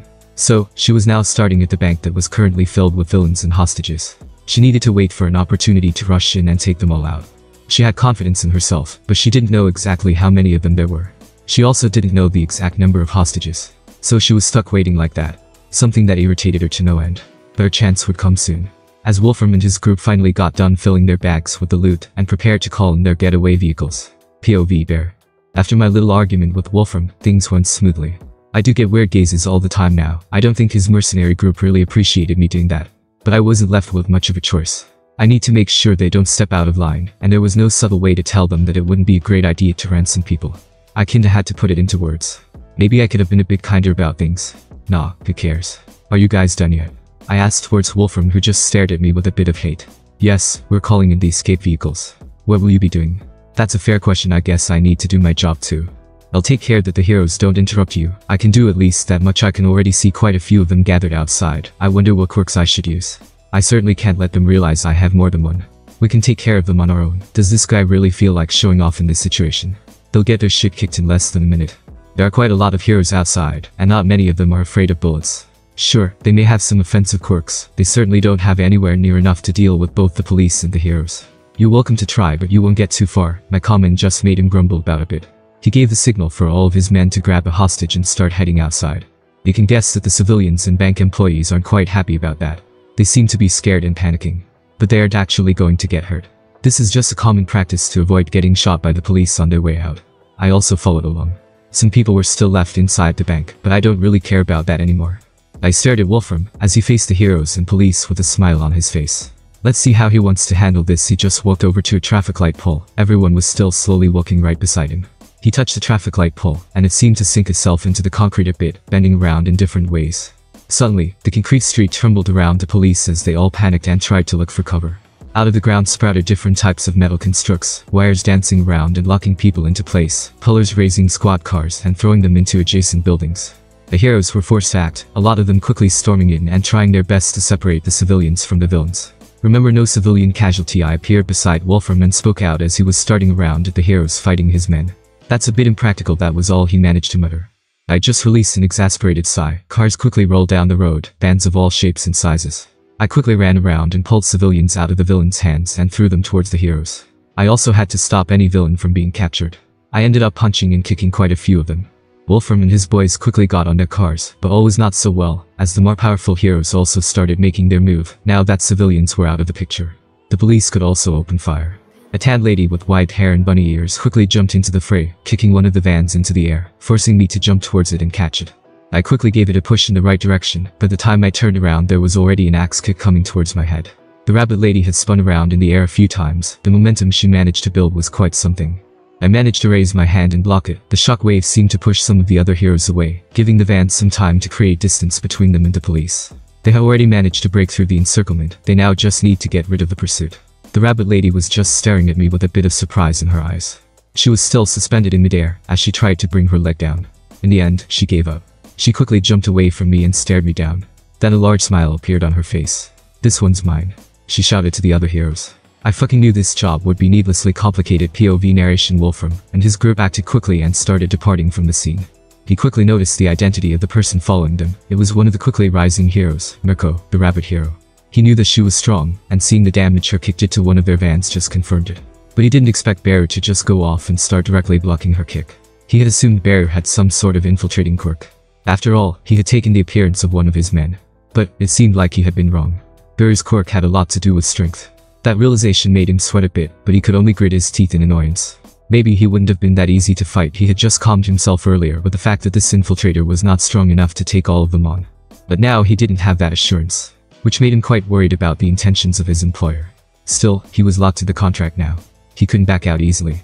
And, while he was contemplating what he had gotten himself into, Mirko was contemplating how to approach her opponent. Bear had repeatedly disregarded her and dashed towards after heroes. She found that insulting, but she also couldn't stop him easily. He was always near other people, and she needed to hold back accordingly. All until she finally realized that the robbers were slowly getting away. She suddenly got angry and looked at Bear with a serious gaze. She used her greatest speed to rush towards Bear, dashing from building to building and appearing right above him, prepared to kick him into the ground. A moment of carelessness was all she needed. And she got it. Her head connected. It sent Bear flying into the street at breakneck speeds. He hit the ground and caused a shockwave strong enough to push some of the cars around him away. "Don't think you can ignore me," she said angrily. But she still hoped that the fight was over. She quickly started trying to catch up to the cars. She didn't expect a large hand to just instantly appear above her. She was forced to dodge to the side. Still, a part of a hand hit her and sent her flying into a building. Bear used his Yuntification core to enlarge only his hand to stop the rabbit hero. He could easily tell that she was going to be the most troublesome hero in this situation. He had been a bit injured by her previous kick, but it was already completely healed. His transformation was also still active. And, since he wasn't actually wearing clothes, he didn't need to worry about breaking them by becoming a giant. Bear transformed into someone wearing clothes, but he isn't actually wearing clothes. POV Bear. Damn, this lady hits hard. I quickly made my hand return to normal as I pulled it back. I've barely used this gigantification quirk, but it's pretty cool. Now I need to play up having a gigantification quirk, though, and I gotta say this. Damn girl, I was never the type to get a muscle fetish, but those thighs are still something to think about. Shit, did I say that out loud? The rabbit girl walked out of the building with an angry gaze. So you're also a pervert, huh? Guess I'll have to beat those thoughts out of your mind. She's almost fucking growling at me. You can't blame me, you're dressed in what is basically a swimming suit. Hey, might as well dig a deeper hole since I've already started. She gritted her teeth and jumped towards me again. Her speed seems to be quite a bit better than before. Or maybe she's just more ferocious. I guess anger does that to some people. I punched in her direction, using gigantification on my hand, and making it large enough to cover almost the entire street.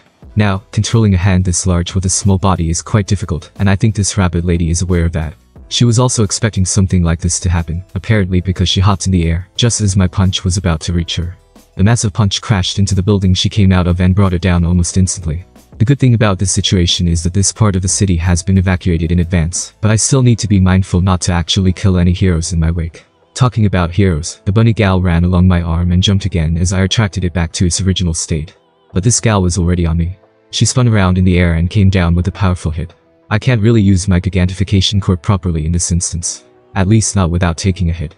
So, I quickly used gigantification on my whole body, putting an arm above my head and rising to at least 22 meters.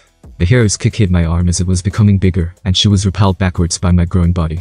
She glared at me with anger. I was currently in between buildings and I'm doing my best not to ruin everything around me.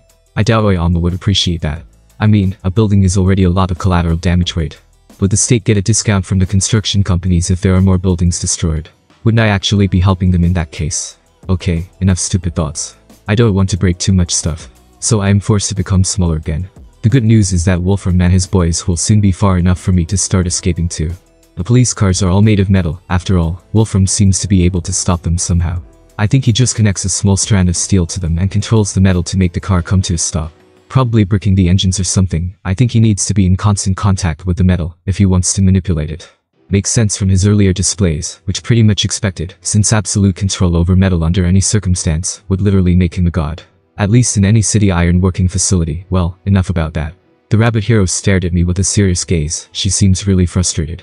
Do you think you'll be able to escape so easily? Is she trying to psyche me out? I'm not even that engaged in this fight.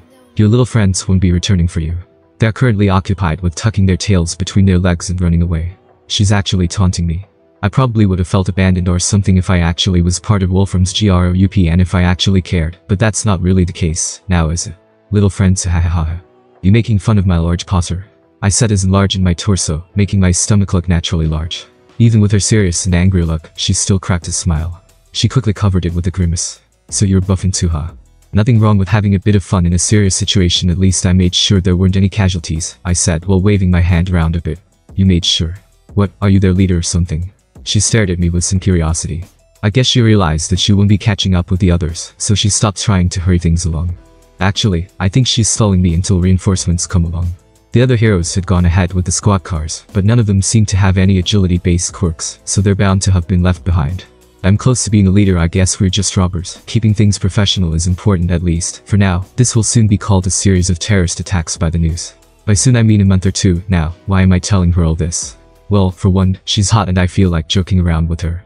Voting might not be appreciated, and the other reason is a bit more sensible. I need to give some information to the heroes' authorities. They need a reason for the lack of civilian casualties. A group of violent villains not killing a single person after numerous appearances is extremely unusual. I don't need them to start questioning the validity of these attacks. That would be quite troublesome for both Oyama and me. If they realized that these attacks weren't monetarily motivated, then things would be a bit annoying. Especially if they decided to publicize that piece of information.